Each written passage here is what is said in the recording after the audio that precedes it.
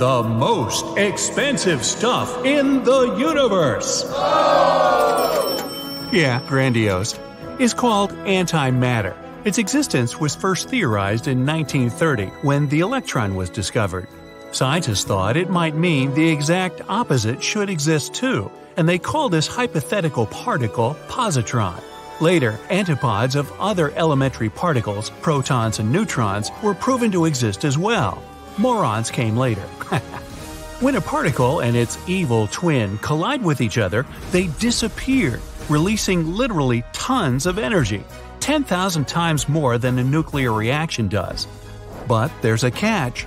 It takes about 100 billion years to create just 1 gram of antimatter, and it can only be created using the Large Hadron Collider. That's why the cost of this substance is about $62 trillion. And we're not even close to getting that much. Throughout the entire history of space observation, only 2 objects from another star system, or maybe even another galaxy, have entered our solar system. The first one was the Oumuamua asteroid, discovered in 2017. The second was Borisov, a comet found in August 2019. The cloud of dust that surrounds it allows scientists to learn more about substances that may have come to us from another galaxy. An unusual teardrop-shaped star was found. It has almost twice the mass of the Sun and looks like a big drop of lava because of the dwarf star hanging out nearby. The little buddy attracts the energy of its big brother and distorts its surface. Black holes can do that too.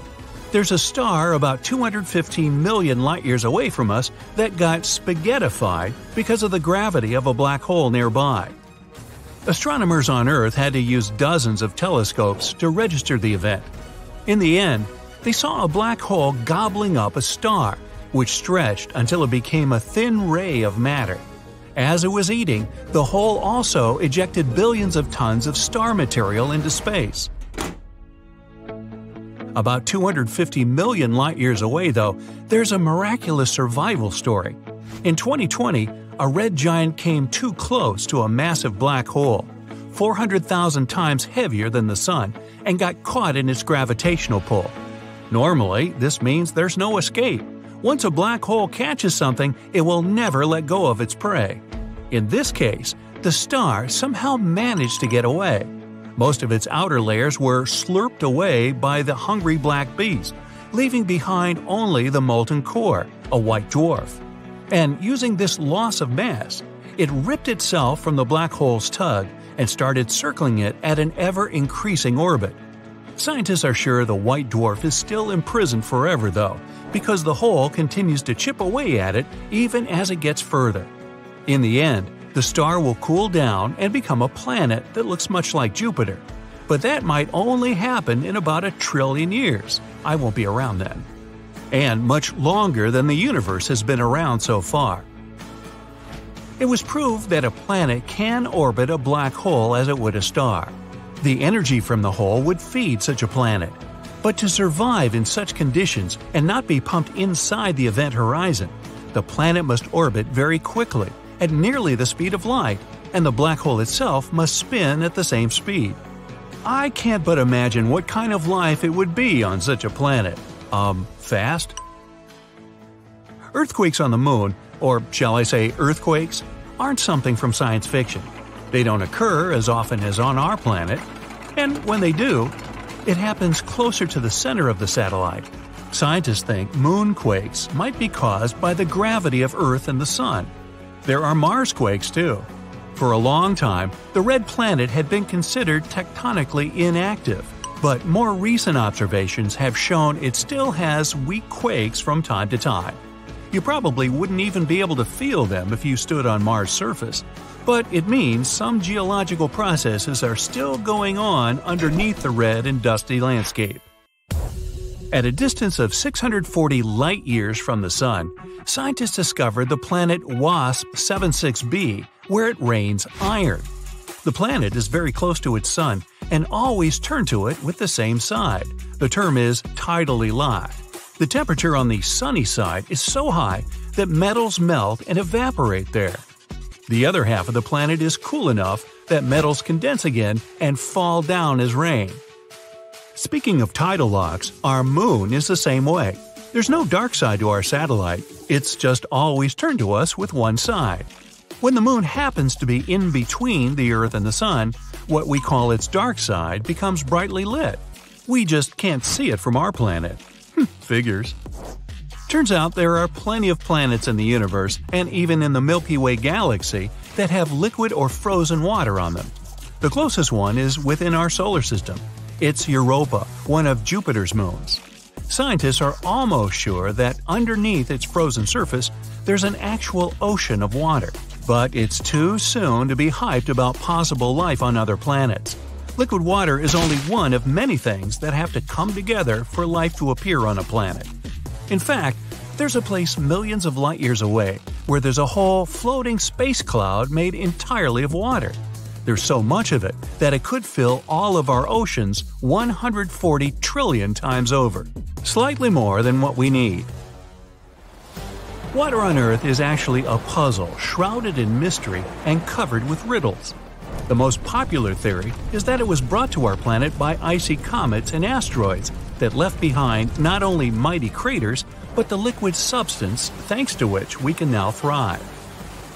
But in space, there's a whole lot of organic matter, and under specific conditions, it could yield so much water it would be enough to fill our oceans 1,000 times over. Researchers conducted an experiment in which they heated this organic matter and obtained clear water and oil.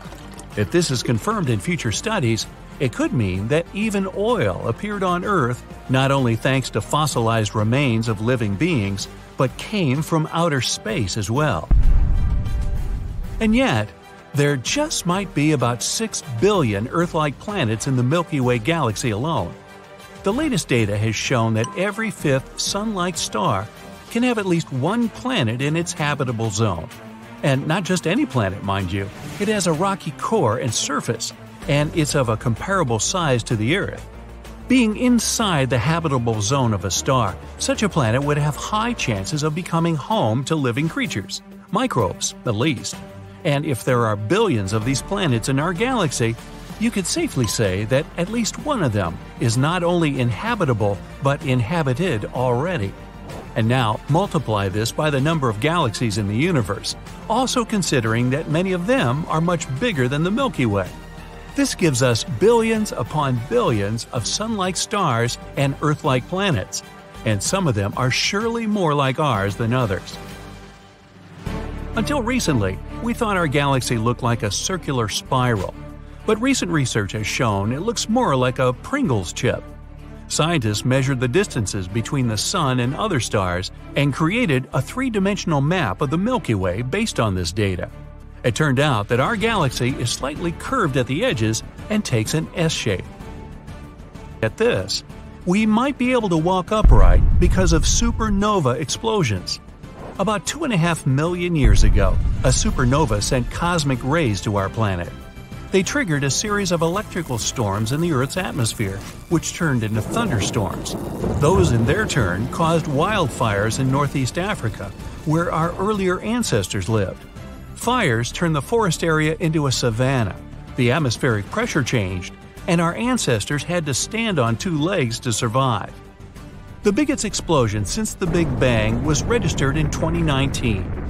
This happened in the Ophiuchus cluster, which unites thousands of galaxies.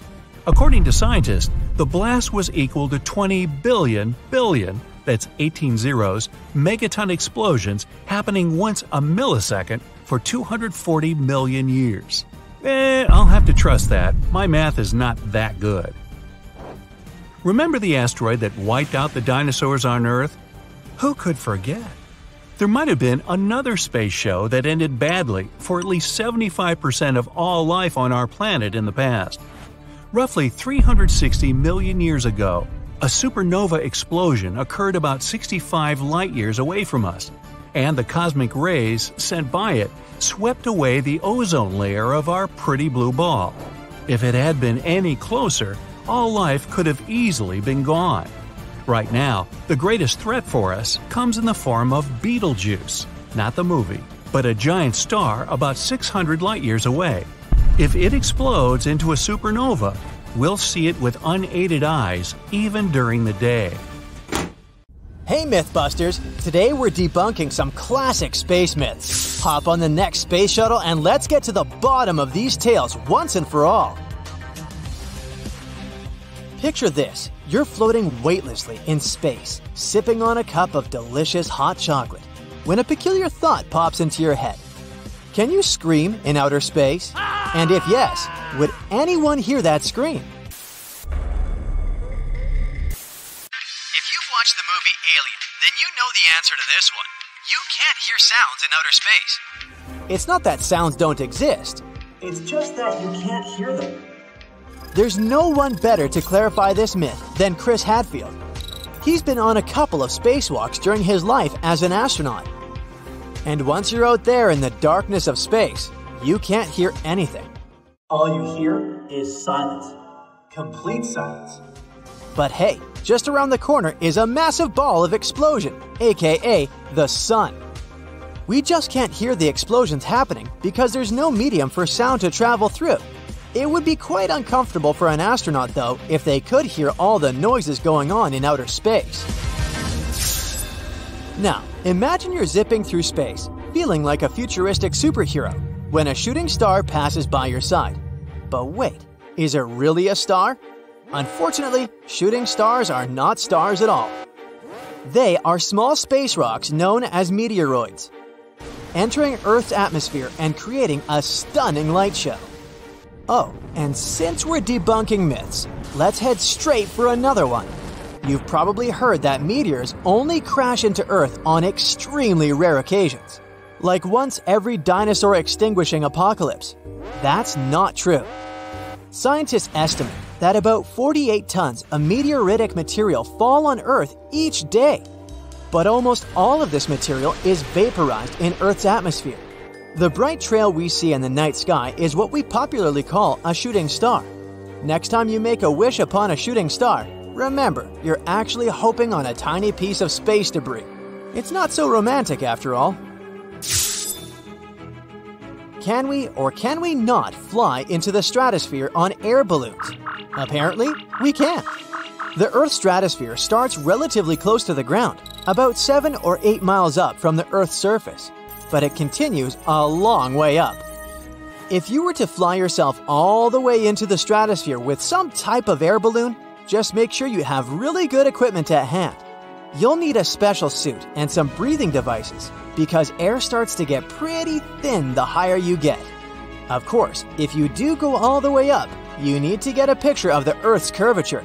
So take a chest harness with you where you can put a special camera or something like that.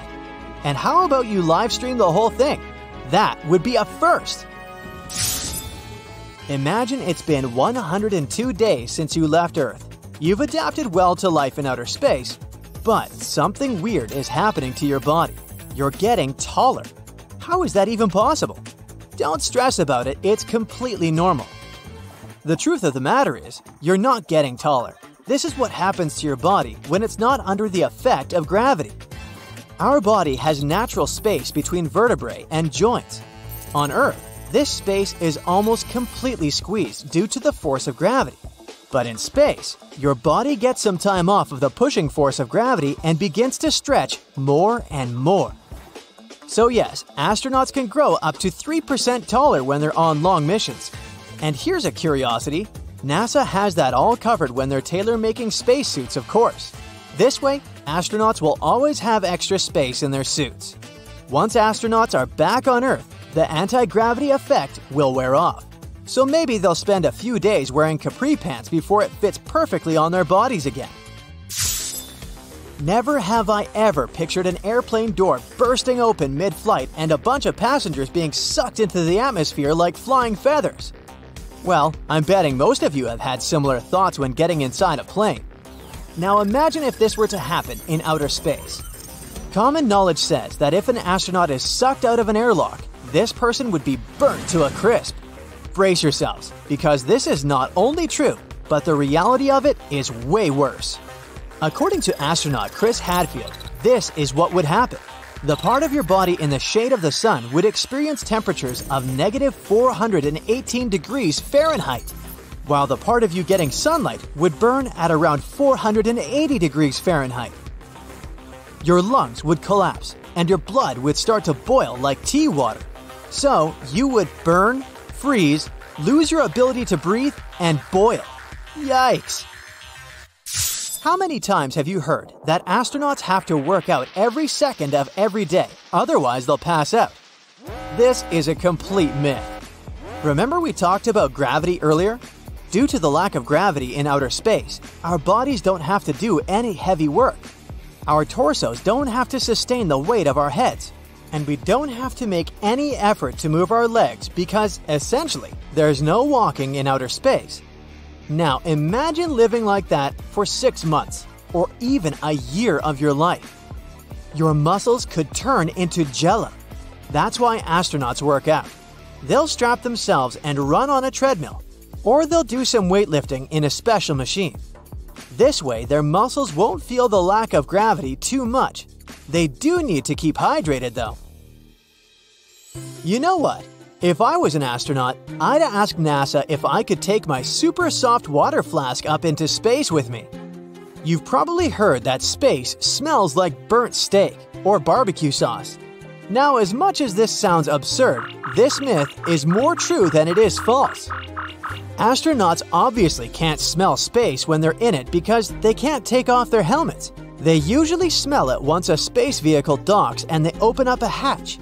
Apparently, what causes this smell is the presence of hydrocarbons that float around in space.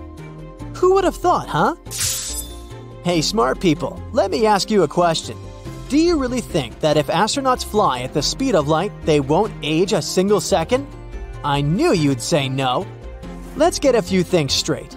First of all, we haven't figured out how to operate vehicles at the speed of light. This would require an immense amount of energy, and we don't have the technology to do that. Second, even if we managed to send a human inside a spacecraft that traveled at the speed of light, this person would still age. They would age differently than the people who remained on Earth, that's a fact, but they would still age. Do you lot really think there's such a thing as immortality? Nah. If you've seen the first Avatar, then you certainly remember that humans only managed to get to Pandora because they traveled in cryosleep. In other words, they froze their bodies, put them in a cryobed, and traveled for years without aging. Yes, this sounds amazing, but we still don't have the technology to do that. Our bodies are mainly made out of water, right? And when you freeze water, it expands. That's why you should never leave soda cans unattended in your freezer. Right now, if we froze a person's body, the water inside of it would expand, harming tissues and organs. So no, we can't cryosleep our way into interstellar travel. Not yet, at least. Here's a crazy thought. What would happen if an astronaut took a drone with them on one of their spacewalks? Unless it's a NASA-designed drone, maybe the thing would freeze and burn like humans would if they went into space without a suit. But hey, a person can dream, can't they? Have you heard about a diamond star that could put all the riches on Earth to shame? Or how about twinkling stars with surfaces made of solid iron? So let's take a look at these weird stars and try to unravel their mysteries. There's a star in the Centaurus constellation that was nicknamed Lucy in the Sky with Diamonds.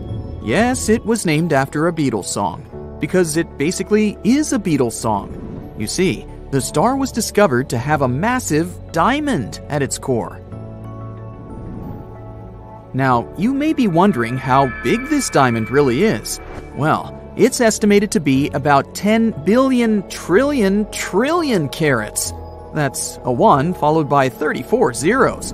To put that into perspective, the Hope Diamond, which is one of the largest diamonds on Earth, is a measly 45.5 carats in comparison. Can you imagine the size of the ring you could make with this star diamond?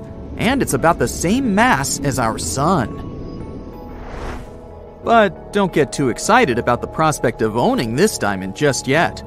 Even if you were Jeff Bezos, you wouldn't be able to afford it. According to Ronald Winston, CEO of Harry Winston Inc., the diamond is so big that it would likely depress the value of the market. So you'd have to settle for a much smaller diamond engagement ring. One interesting thing about the Lucy in the Sky with Diamonds star is that it's incredibly dense. In fact, it has the mass of the Sun crammed into an object only a third the diameter of Earth. That's like trying to fit an elephant into a shoebox. And yet, despite its massive size, it's actually quite cool, with a core temperature of only about 12,000 degrees Fahrenheit. By comparison, the core temperature of our Sun is about 27 million degrees Fahrenheit. Since the discovery of Lucy in the Sky with Diamonds, several other crystallized stars have been found, some with diamond hearts the size of Earth. It just goes to show that the universe is full of surprises, and you never know what kind of treasures you might find out there in the vast expanse of space. And this isn't the only weird star we've discovered so far. There are many strange, unexplained things in outer space. For example, let's take Vega. Vega, also known as Alpha Lyrae, is a bright star located in the constellation Lyra. It's one of the brightest stars in the night sky and is easily visible to the naked eye from most parts of the world. Now, Vega may look like a beautiful, bright star to us Northern Hemisphere folks, but little do we know, it's hiding a secret. It's actually quite squashed. You see, Vega's high spin rate causes it to bulge at the equator, kind of like a cosmic belly. It rotates once every 12.5 hours, which is pretty fast for a star, and it throws material out around its waistline. It's almost like the star is hula hooping. This material is further from the center of the star, so it experiences less gravity, causing it to cool and darken, leading to a gravity darkening effect. So Vega is basically a cosmic fitness guru's worst nightmare. Although for us stargazers, it still looks round because we're looking at it from Earth's pole end. However, if we saw it from a different angle, we'd get a very different view. One that might make us wonder if Vega has been sneaking some cosmic donuts behind our backs. But while we might joke about its equatorial waistline, there's no denying that Vega is still one of the brightest and most fascinating stars in our galaxy. But if you want something actually bright, then how about a supernova? Supernovas are giant space booms that occur when stars reach the end of their life cycle. It's like the grand finale of a fireworks show, but on a cosmic scale. They release more energy in a few seconds than our sun will produce in its entire lifetime. And this is exactly what happened to the next star of our show. This celestial object with a weird name, IPFT 14HLS. But there's a catch. It isn't your average supernova. Even though this star made a blast in 2014 and started to fade away like usual, recently it made an unexpected comeback and brightened once more. Talk about a dramatic entrance. And if that wasn't enough, this thing continued to fade and brighten at least 5 times in total, which is a bit like a yo-yo. It's like the star just couldn't make up its mind about whether it wanted to stay bright or fade away into the abyss. Also, when scientists measured the supernova's spectrum, they found that it was evolving 10 times slower than other stars. Maybe it's a supernova that just wants to enjoy its golden years. All in all, this object is a real mystery. But this is not the only star suffering from the 2-in-1 syndrome. At first glance, MY Camelopardalis appears to be a fairly common star, but after a closer look, astronomers concluded it was actually 2 stars in one. These 2 stars are orbiting each other at over 600,000 miles per hour. It's a contact binary star system, which means that the stars are so close together that they share a common envelope. In other words, they're so close to each other that they're practically smooching. These celestial Romeo and Juliet are one of the most massive known binary stars out there. Each of them individually weighs in at a whopping 32 and 38 solar masses, respectively. Astronomers also think that they might be on the brink of a stellar merger, which means that one day they might just combine into one giant superstar. Wow, who knew space could be so romantic? Next, introducing another long name, HD 140283, also known as Methuselah's star. This little guy in the constellation Libra has been around for a while, and by a while, I mean a really long time. Actually, scientists used to think it was older than the universe itself. Just imagine if it turned out to be true. But eventually, they figured out that it's actually around 14.8 billion years old, a peer of our universe.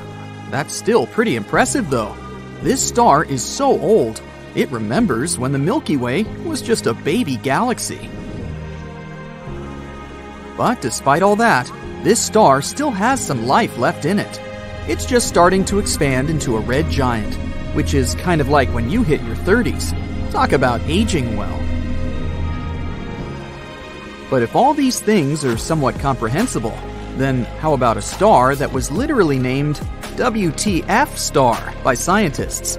No, I'm not kidding. At least it used to be. Now it's called Tabby's star. It also has a more scientific name, but that one is a bit of a mouthful.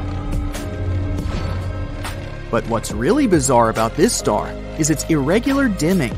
For some reason, it doesn't glow like a normal star, but blinks, as if someone turned on and off a flashlight. And it's not just a little dip, we're talking up to a 22% drop in light. So it's not because it sometimes gets blocked by a planet or something. Scientists have come up with all sorts of explanations for this strange behavior, from comets to dust to even an extraterrestrial megastructure.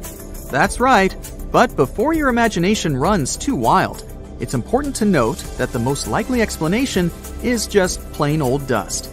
Perhaps the star is surrounded by some kind of dust cloud, and sometimes it prevents us from seeing it clearly. Although this explanation is still not 100% confirmed, there are still plenty of mysteries surrounding Tabby's star. One thing's for sure, it may be a bit of an oddball, but that's what makes it so fascinating. So, there you have it, folks. We're left in awe of the incredible diversity and strangeness of the cosmos. There's so much more to discover out there. So, let's keep exploring and keep being amazed by the wonders of the universe. Aristotle once said that gold was water solidified in the ground and mixed with the sun's rays. Others were sure that gold was made with the help of the Philosopher's Stone. When the ancient Incas first saw gold, they decided that this metal, falling from the sky, was the tears of a mythical creature. But its real origin seems much more epic.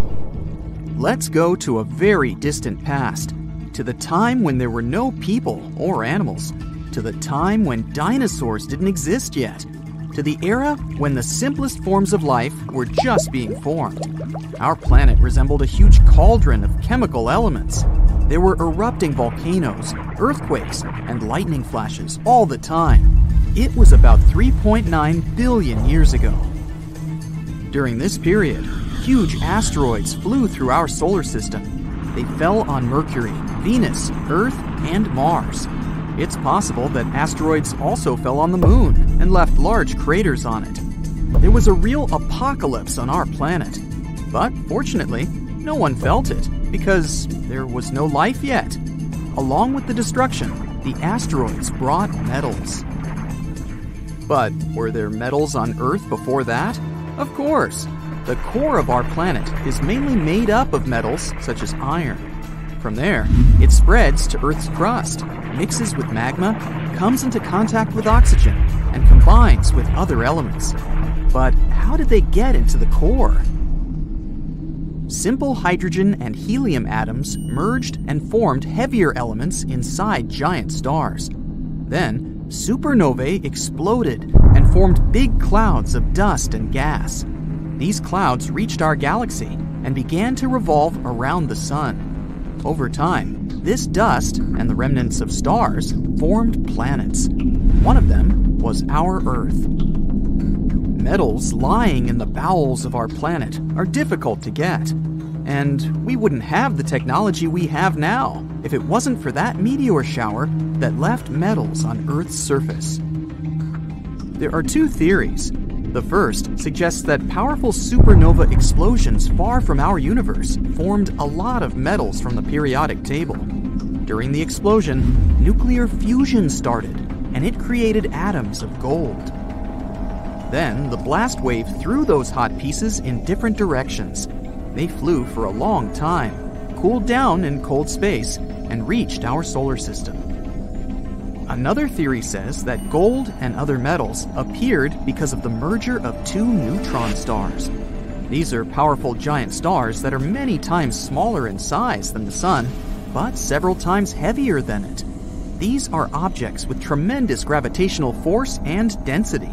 Their collision formed an intense gamma-ray burst of radiation that could synthesize gold. In 2017, astrophysicists observed the collision of two neutron stars for the first time. They found traces of heavy metals, including gold, using gravitational wave detectors. So this theory seems more likely. And what if we go even further? Where did stars come from? Clouds of dust and gas are scattered throughout the universe. They mix, combine into one mass, and grow like a snowball. They squeeze each other and form a gravitational force. When all the material collapses, it starts to heat up. And then, this surge of energy creates a star. Some physicists assume that stars, during their lifetime, can produce most of the elements of the periodic table. If this theory is true, then our body also consists of stars. We may be part of some gigantic supernova that exploded billions of years ago at the other end of the universe.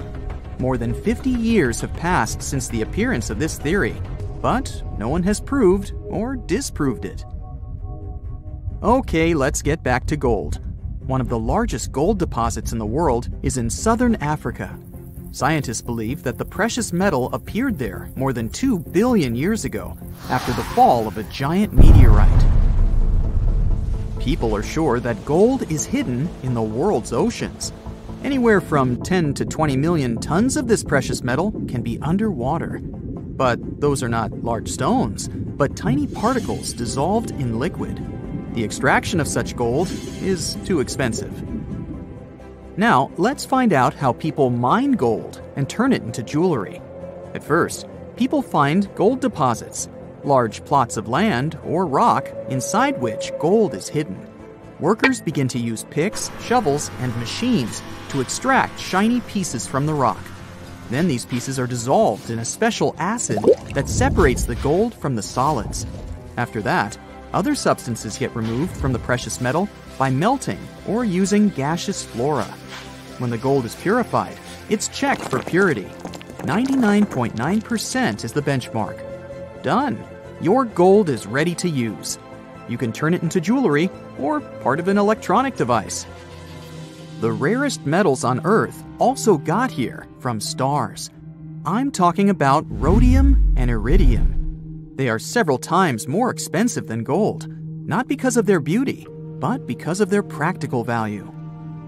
For example, rhodium and iridium can turn harmful gases into harmless ones, and 90% of the demand for this metal falls on the automakers market. People use these metals in the manufacturing of auto catalysts. They are needed to clean harmful exhaust. When toxic substances produced during fuel combustion come into contact with these precious metals, they become their safer forms. A micro-layer of rhodium and iridium is applied to the walls of the catalyst cylinder. Gold, platinum, rhodium, and iridium are the most expensive metals. But what about the most durable ones? It's a little complicated to determine one winner because the strength of a metal depends on 4 criteria. First, there's tensile strength. This is the ability of a metal to resist tearing. For example, modeling clay has a low tensile strength because you can easily stretch it in different directions. Among metals, tungsten is perhaps the most difficult to stretch. Another criterion is compressive strength. This is the ability of a metal to resist compression. And here, chrome is one of the strongest. The third criterion for the strength of metals is yield strength. To test this, you need to make a rod or beam from any metal and then try to bend it and break it. The metal that shows the greatest resistance has a high yield strength level, and titanium is pretty good for that. And the fourth criterion is impact strength. This shows how strong the metal is when it gets dropped or hit. In this regard, iron shows a good result. Each metal has its own strong and weak sides. Chrome, for example, has a high resistance to compression, but it's weak if you try to stretch it. Therefore, people make metal alloys to combine their strengths. Okay, we've learned about the rarest and most expensive metals. And what about other elements? What's the rarest substance in the world? Meet astatine, the rarest element on the planet. There are about 0.8 ounces of this substance found in the whole world. The rate of its decay is equal to the speed of its formation. Therefore, the amount of the substance in nature doesn't change. People discussed it in the 1800s and discovered it at the end of the 19th century. But even now, after so many years, we know little about this element. In 1869, the creator of the periodic table, Dmitri Mendeleev, learned that there was a certain substance numbered 85 in the group of halogen elements. This group of nonmetals includes such substances as fluorine, chlorine, bromine, and iodine. So astatine is considered the heaviest of all known halogens and most similar to metals. It has a low melting point and conducts heat and electricity poorly.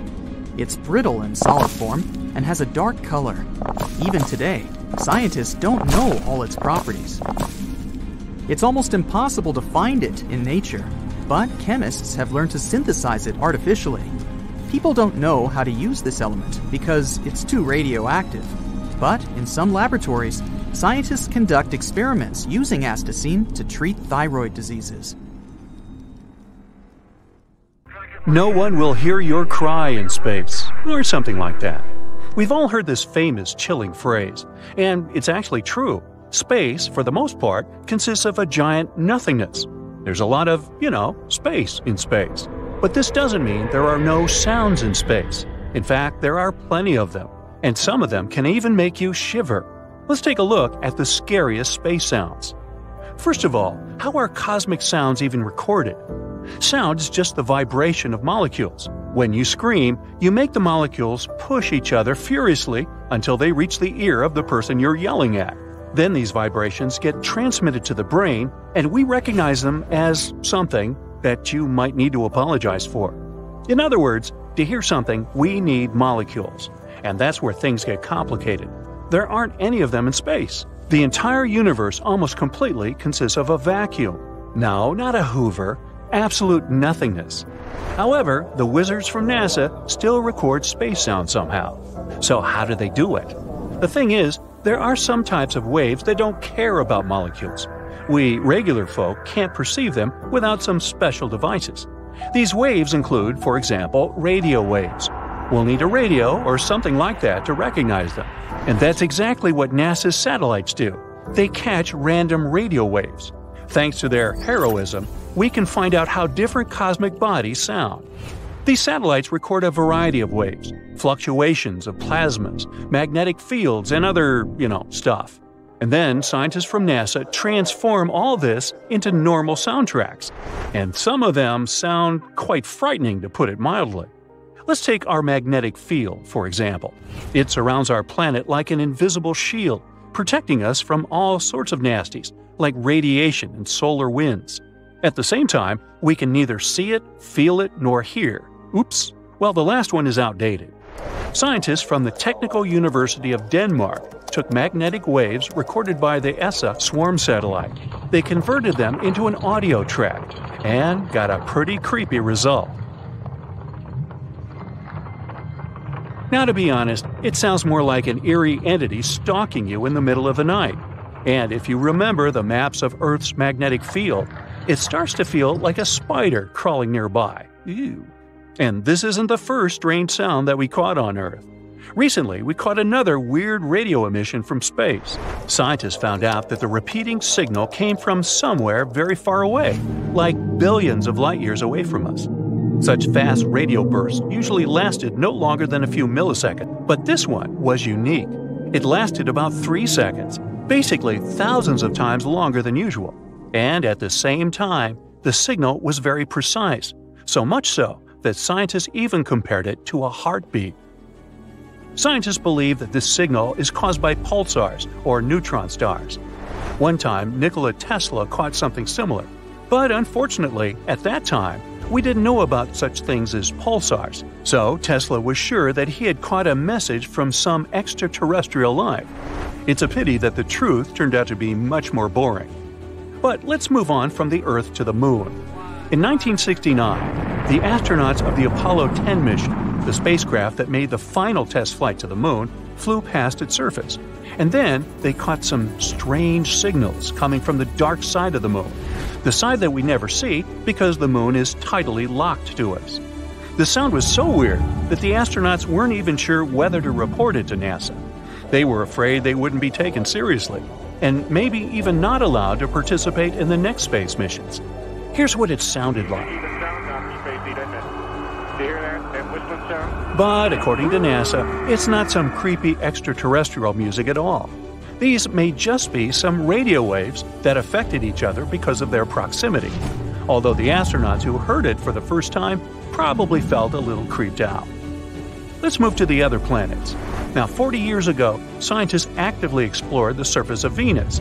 They sent as many as 10 probes there, which were supposed to capture audio and video shooting from the surface. Now we know what Venus, which could easily destroy us at any attempt to even get close to it, sounds like. Horrifying. And you wouldn't expect anything else from the most dangerous planet in the solar system. Unfortunately, Venus is even more toxic than the average Twitter user. So these probes didn't last too long. They heroically arrived on a planet and soon broke down. Next one is Jupiter. This space giant, which is 11 times larger than the Earth, never fails to scare us. One of NASA's probes, Juno, flies around Jupiter every few weeks. The probe is moving at a tremendous speed, 130,000 miles per hour. One day, Juno caught one of the strongest invisible signals it had ever encountered. This was the point at which the mad solar wind came into conflict with the magnetic field of Jupiter. It kind of sounded like a cosmic boom. The original sound lasted 2 hours, but it was compressed to a few seconds. It actually sounds more like a collision of a sea wave and a rock. But here, in terms of horror, Jupiter surprisingly loses to one of its small moons, Ganymede. In 2021, the Galileo space probe flew past Ganymede, and during its flight, it received a rather strange recording. These sounds are satellite radiation, and it's unclear whether it sounds like a cozy sunny day in the jungle or like thousands of bats waiting for you in the night. Next one is Saturn. This signal was caught by the Cassini-Huygens Automatic Interplanetary Station, which was launched into space in 1997. When flying past Saturn, Cassini recorded a pretty scary sound. This terrifying cry of thousands of souls is actually just some radio waves. They aren't too different from what the auroras emit on Earth. A little later, Cassini received another recording, the sounds made by lightning and thunderstorms on Saturn. They sound pretty interesting, too. More like popping corn or a Geiger counter, right? But that's just because these lightning strikes have a crazy frequency. Moving on from the solar system to outer space. The famous Voyager 1 was launched back in 1977 and continues to send us data even 40 years after its launch. In 2012, it left the solar system and entered interstellar space. And then, while abandoning its home, Voyager 1 detected the sound of plasma waves. The original recording lasted 7 months, but fortunately, scientists felt sorry for us and reduced it to 12 seconds. It isn't really eerie, but is still kind of unsettling. And although it feels like nothing can beat Saturn's horrors, let's end this tournament with one of the scariest objects in the universe, a black hole. This sound was recorded by the Chandra Space Telescope. While studying a cluster of galaxies in the constellation Perseus, they discovered something strange. Some undulating movements appear from the center of the cluster. They spread out in all directions, like circles on the water. Scientists have suggested that this was caused by a supermassive black hole. The thing is, black holes don't always devour space objects entirely. Sometimes they kind of spit them out. This causes vibrations of gases, which we can convert into soundtracks. What's interesting is that the oscillation of each such wave actually lasts about 10 million years. You're just listening to a very accelerated recording. Scientists have reduced the delay between oscillations by about 144 quadrillion times. So let's check it out. This is probably the eeriest sound from the whole list. Nothing too loud or wild, but there's something dark and disturbing about it. Now, those were the scariest space sounds captured by NASA. To be fair, most of them sounded creepy simply because they're radio waves, but it's still fun to get spooked sometimes. Now, did you know that there's an astronomical object in which space and time actually swap places? How does that work? And what exactly does swapping space and time mean? Well, let's figure it out. Imagine that you're on a spacecraft. The vehicle can only move straight. Your path leads to some inevitable point, and you have no idea what lies ahead. You can only hope that it won't be too bad. Meanwhile, everything around you is complete madness. A chaotic collage of many historical events. What do you see? Ancient humans and dinosaurs? The birth of the universe? Future? Who knows? That's what the universe would look like if we swapped time and space. And theoretically, this is what you would see if you fell into a black hole and somehow were able to survive. But how is something like this even possible? First of all, let's discuss time and space. Imagine drawing a light bulb on a sheet of paper. Then grab one more sheet and draw how it lit up. Right now, it's just a small circle of light. Another sheet, the circle of light is growing. It gets bigger and bigger in size until finally it turns into a giant circle. In real life, the bulb lights up in the blink of an eye. That's because the speed of light is the fastest in the universe. But here, on our drawings, we captured the propagation of light frame by frame. We see how over time the light has grown from a small dot to a large circle. But if you connect these circles, doesn't it remind you of some shape? For example, a cone? Yes, exactly. This is called a light cone, and time is the central axis of this cone. Why? Because light turns from a small dot into a large circle over time.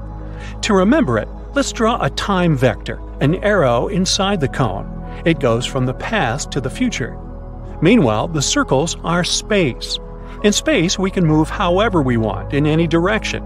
We can move up or down, in zigzags, and so on. But no matter what zigzags we draw along the timeline, we're always moving forward. We can't turn back in time, and we can't stop it. This helps us define time and space. Time is the direction in which the light cone is oriented. This is the direction where all our paths lead, and where our future inevitably lies. And space is the whole variety of directions perpendicular to the timeline. This is a straightforward graph. If it could be applied to the entire universe, then time would flow the same everywhere.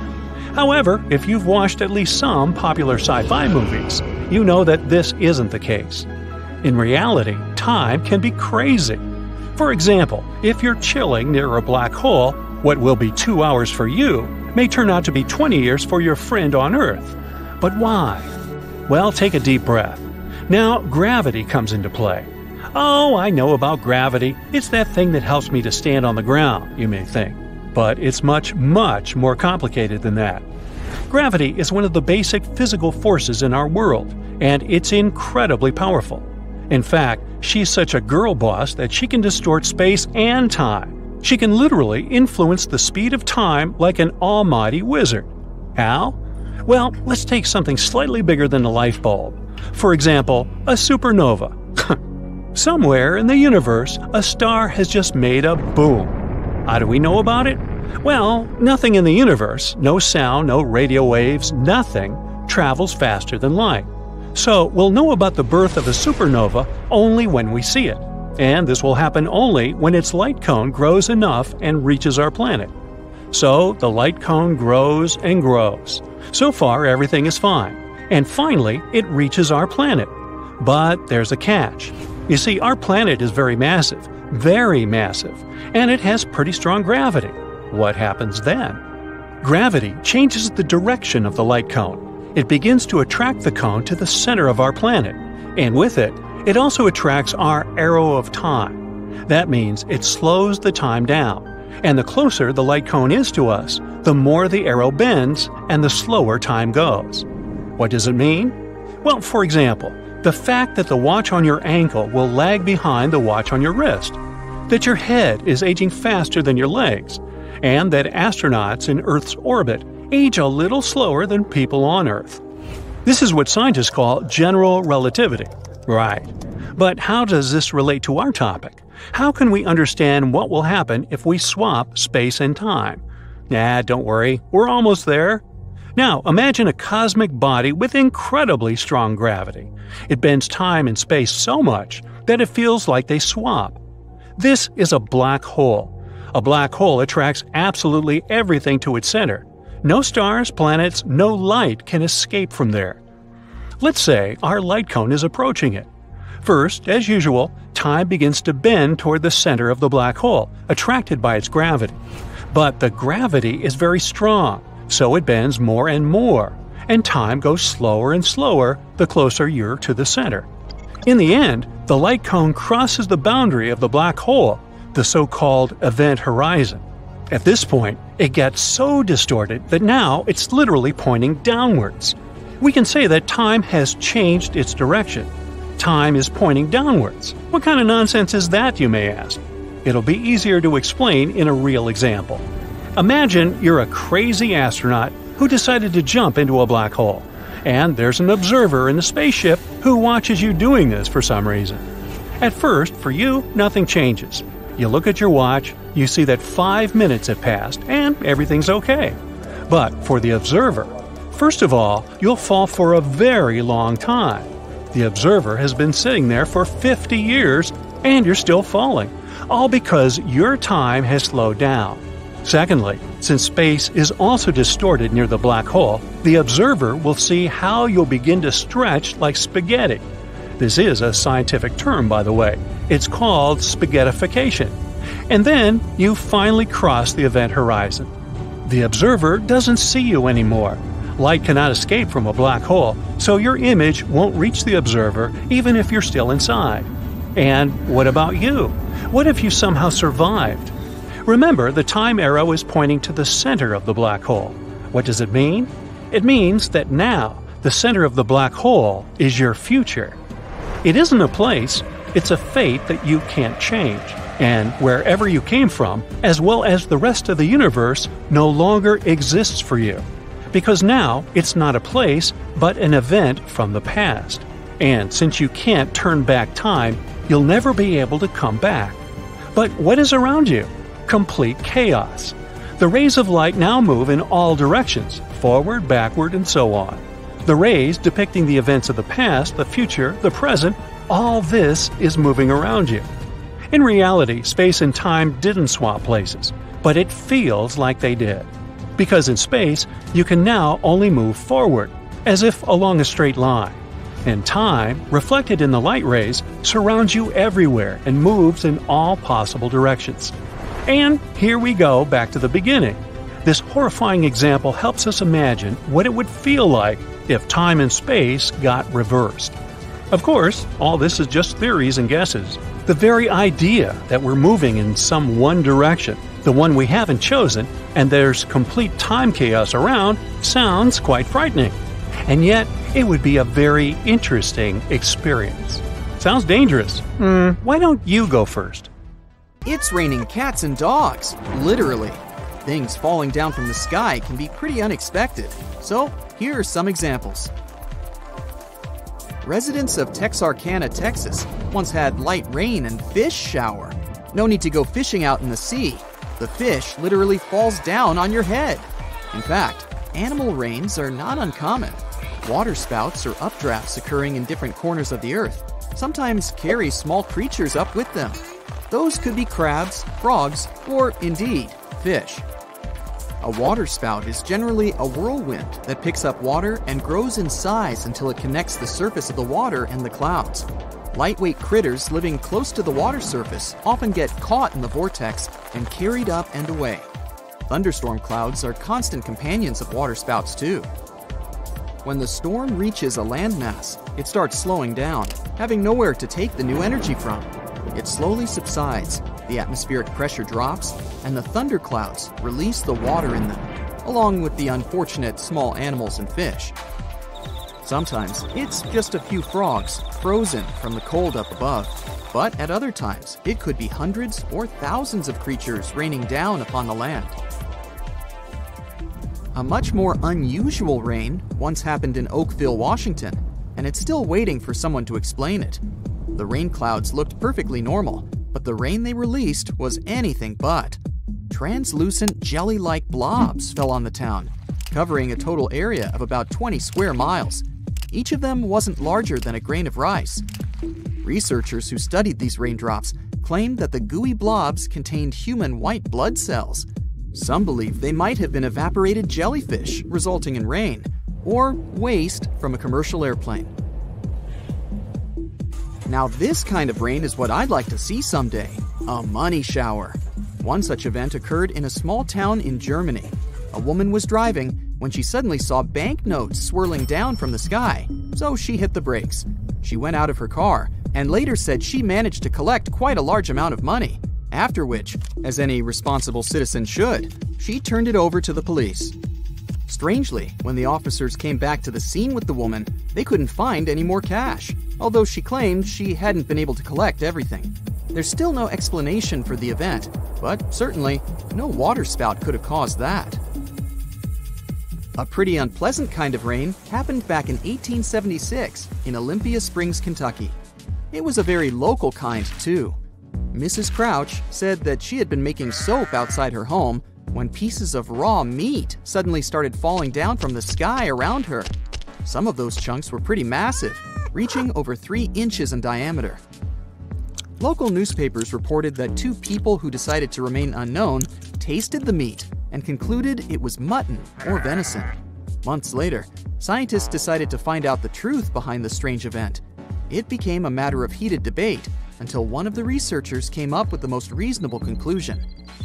The meat rain must have been caused by vultures flying over the town at the time.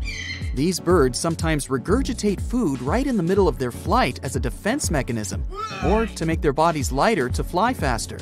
And that must have been what happened right over Mrs. Crouch's house, unfortunately. Something totally inedible, but no less sinister, rained down on several villages in India in the middle of May of 2022. Huge black and silver metal balls started dropping from the sky, the first one weighing over 15 pounds. Astounded residents watched in shock as it hammered the ground, scattering pieces of itself across the nearby fields. Similar balls later fell in the other 2 neighboring villages. Luckily, no one was harmed during the strange metal rain, but the issue remained. We're on Earth, and it usually rains water here. The local authorities weren't sure what it was about, but astronomers soon voiced a theory that it could be debris from a space rocket. One that fits the description had launched in September of 2021, aiming to put a communications satellite into orbit.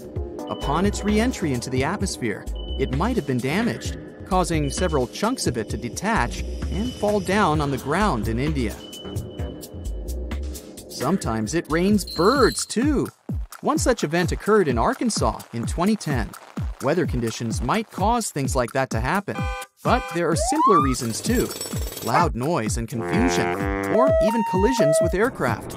In the case of Arkansas, it was the noise and flashing lights from the New Year's Eve fireworks. The show startled thousands of birds and made them start into the air.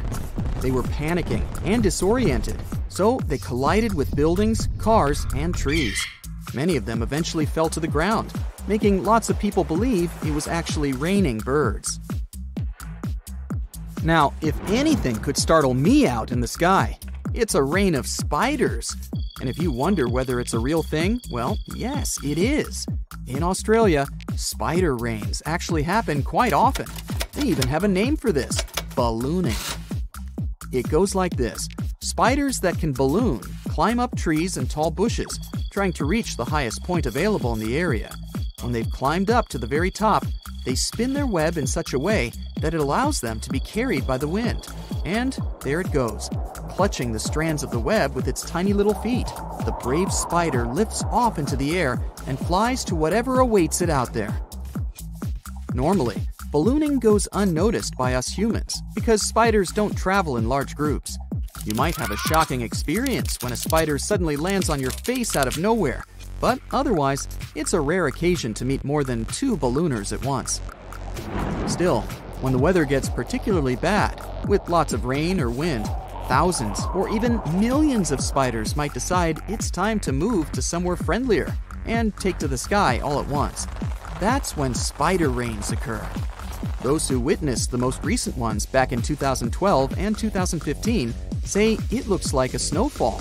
Spiders slowly drifting down on their web parachutes that settle on the ground and turn it white.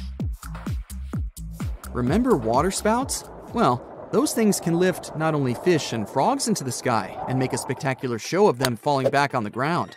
Golf balls sometimes become their cargo too. And I'm not speaking of golf ball-sized hail, but actual balls. The town of Punta Gorda in Florida witnessed a rain of golf balls in 1969. Newspapers reported dozens upon dozens of those things pummeling the ground and buildings for a short while. Since it's a coastal town with lots of golf courses, it wasn't hard to explain the event. A waterspout must have formed near the shore, traveled to some course, grabbed a few dozen golf balls, and then released them over the town. Rain can be pretty refreshing, as long as it's not mud rain. On April 12, 1902, the town of Easton, Philadelphia experienced an unusual shower.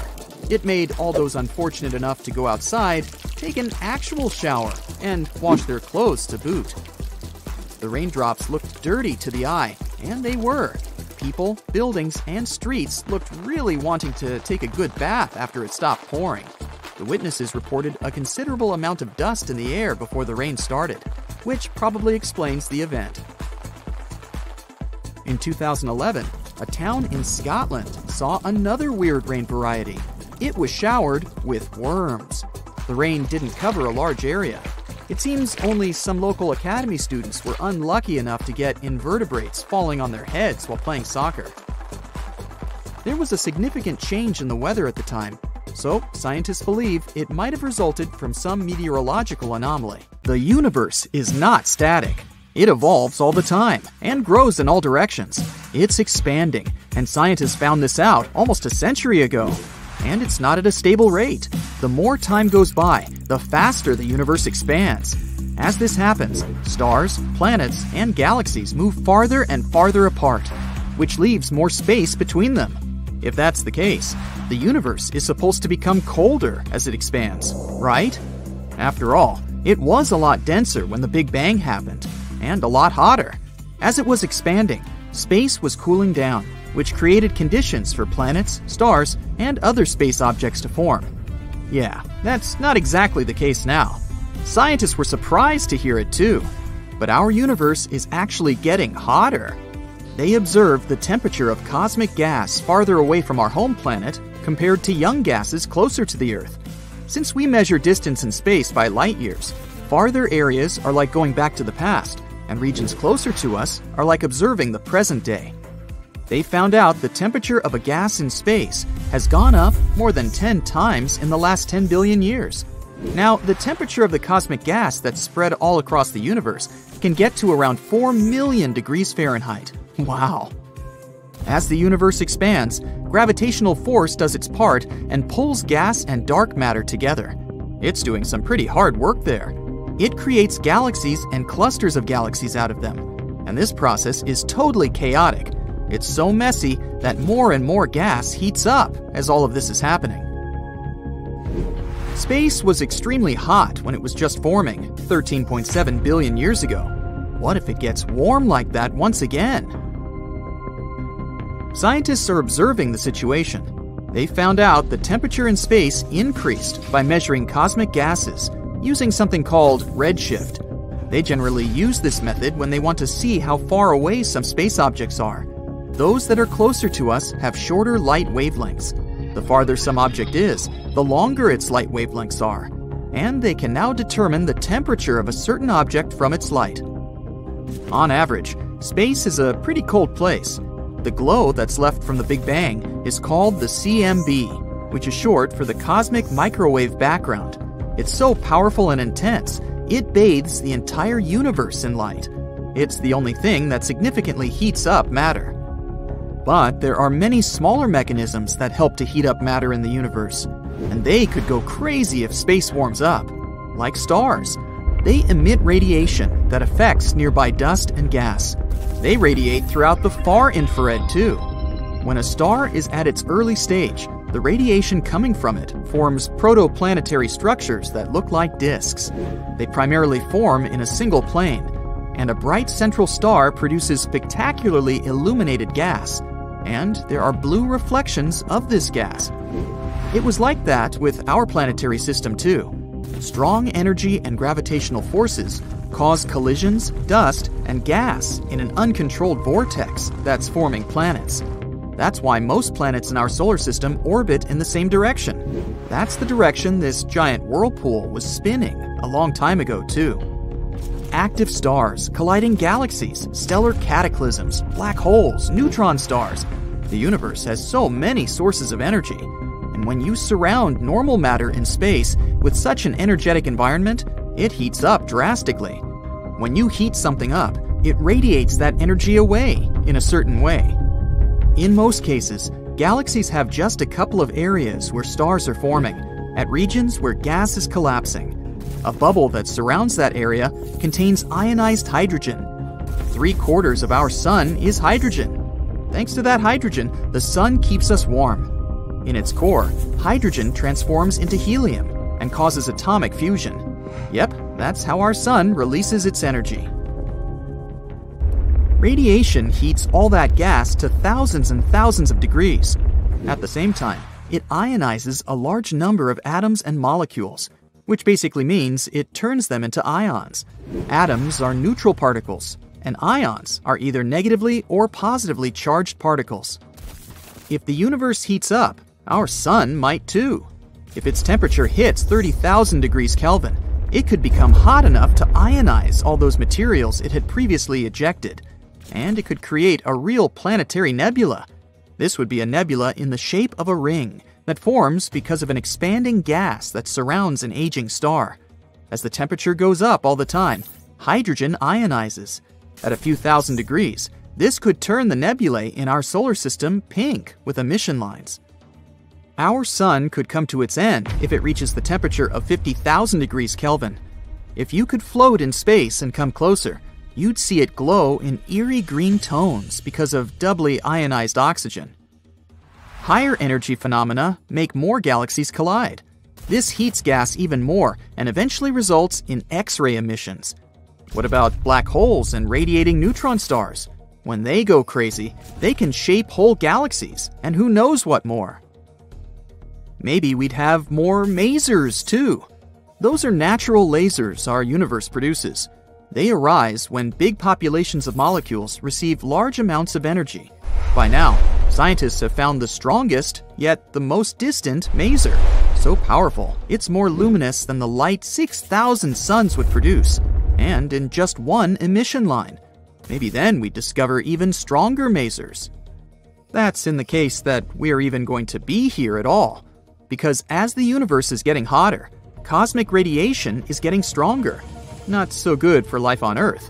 Increased cosmic radiation could harm us. Who knows if life would even be possible on Earth in that case, or if the powerful gravitational force would pull our home planet too, and crash it into another one. But maybe life as we know it wouldn't completely disappear. Or, if that happened, it could possibly somehow find its way once again, maybe in the distant future. there's a possibility our universe could support life at its early stages. Doesn't look like that when you think of the chaos the Big Bang caused, right? But that was only in its mere beginnings. After things had settled down a bit, the dregs of enormous, earliest stars formed rocky planets. In our solar system, those are Earth, Mars, Mercury, and Venus. You can't set your foot on the rest of them since they're gas giants. Back in that time, radiation was quite intense, so rocky planets had an adequate environment to form, since it takes a lot of energy to whirlpool dust and particles and bake a planet in the end. This period of time coincides roughly with that when the first stars formed in our universe. Ancient stars were way bigger than our sun. They lived shorter, though. They would have just exploded as supernovas on their end, and they would leave heavy metals across the space around them. Those are the particles rocky planets formed from. Radiation spread around the whole universe back then. It has changed over time. Today, it's almost an absolute zero. 400,000 years after the Big Bang, when hydrogen atoms were forming, CMB was almost as hot as the surface of our sun. And about 15 million years after the Big Bang, its temperature was close to room temperature, which is around 80 degrees Fahrenheit. These things were happening across the universe, so there were many planets that could potentially hold life.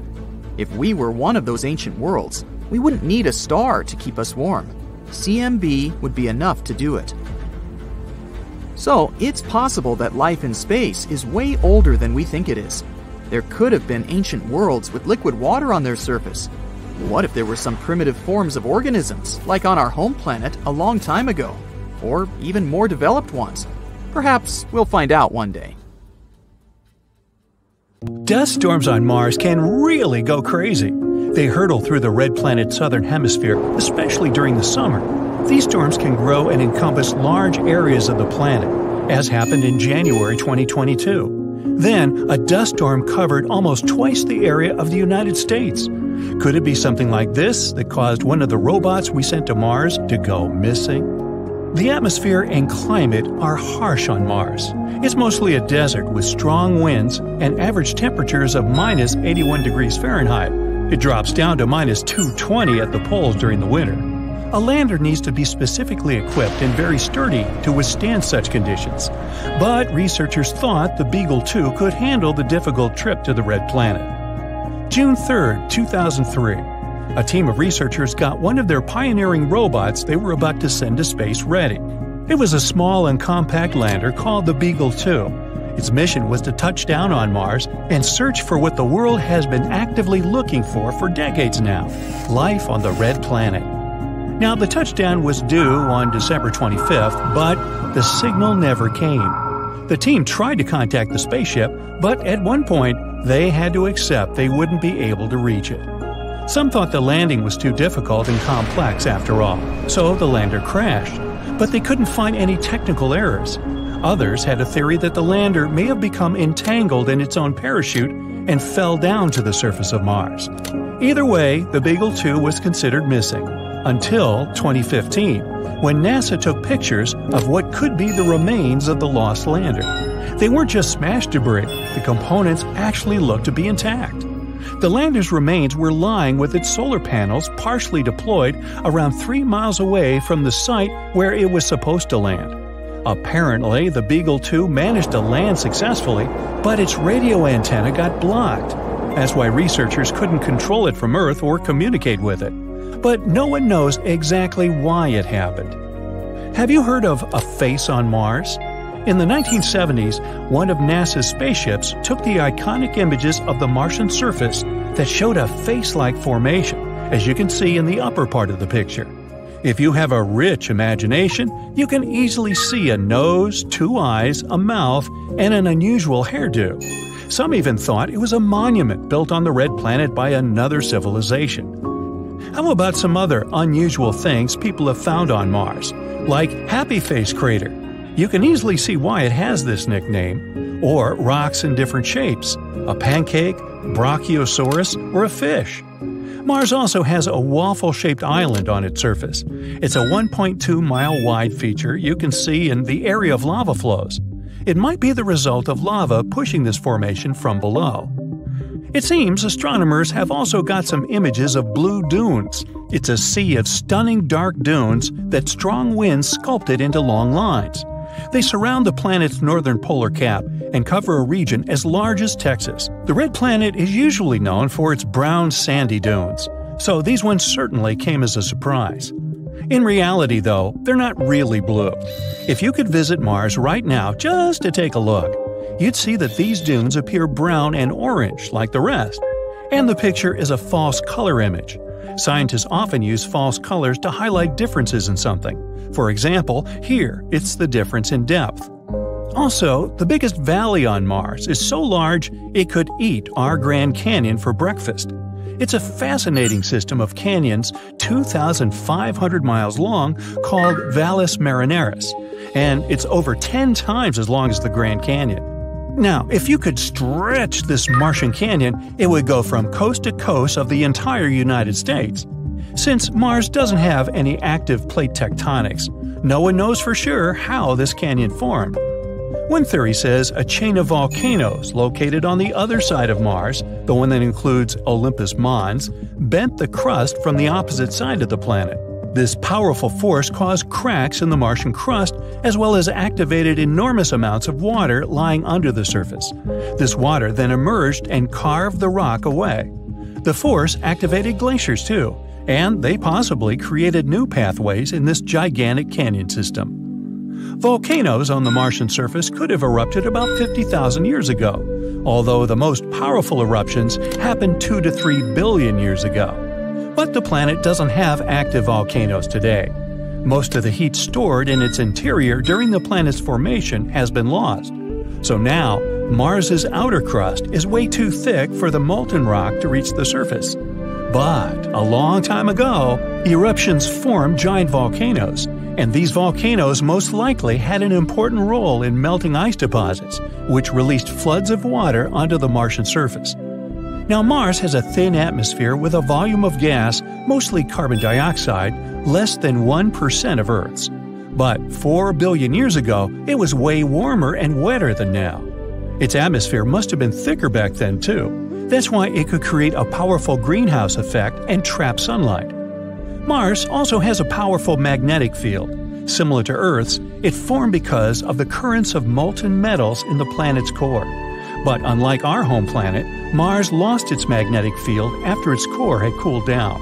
And without it, the planet didn't have any protection from the solar wind, which is a stream of charged particles flowing from the sun. The solar wind pulled away most of Mars's atmosphere in just a couple of 100 million years, give or take. This is what makes those powerful Martian dust storms even more intense. Mars has a fascinating history.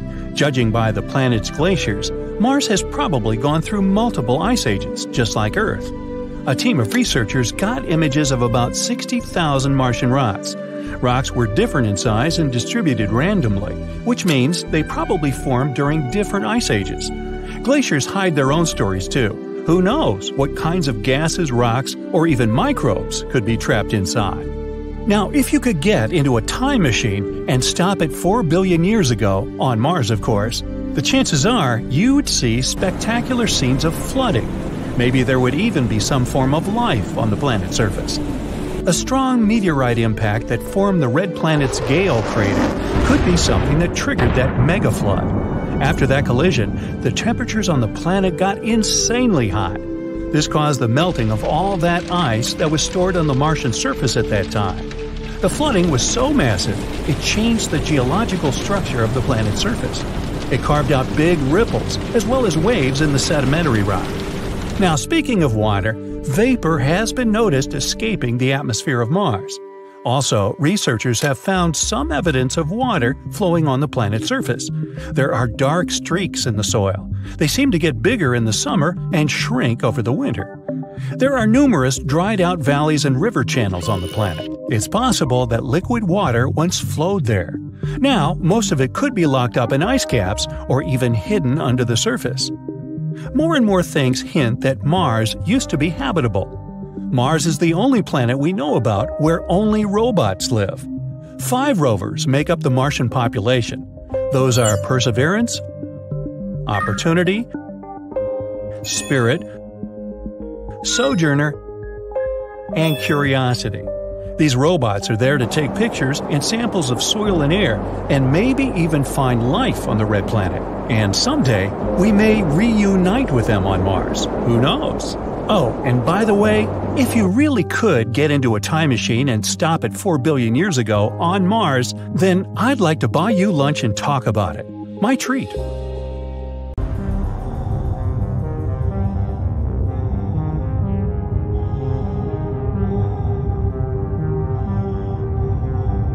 So, the Terra planet's location seems to be at these coordinates.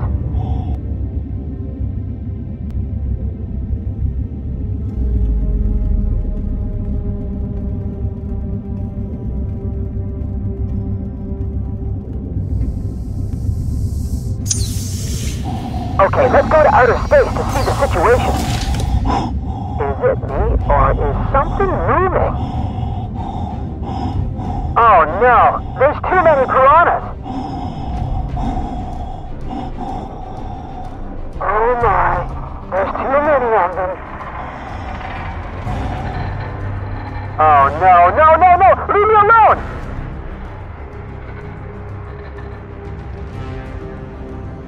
Wait, no! I have to get back to the ship!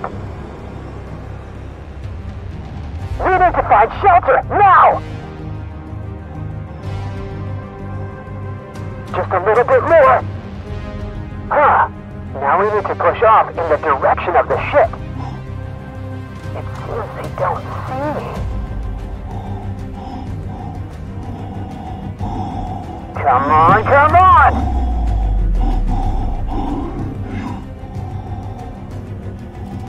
Come on, almost! Oh no, this is the end.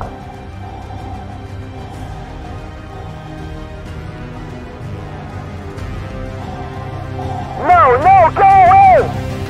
Huh?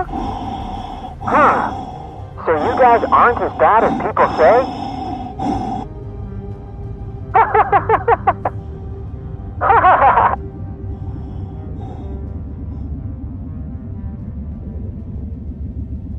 When you look at photos taken from spaceships or the International Space Station that show sunlit objects like Earth or the Moon, something seems wrong.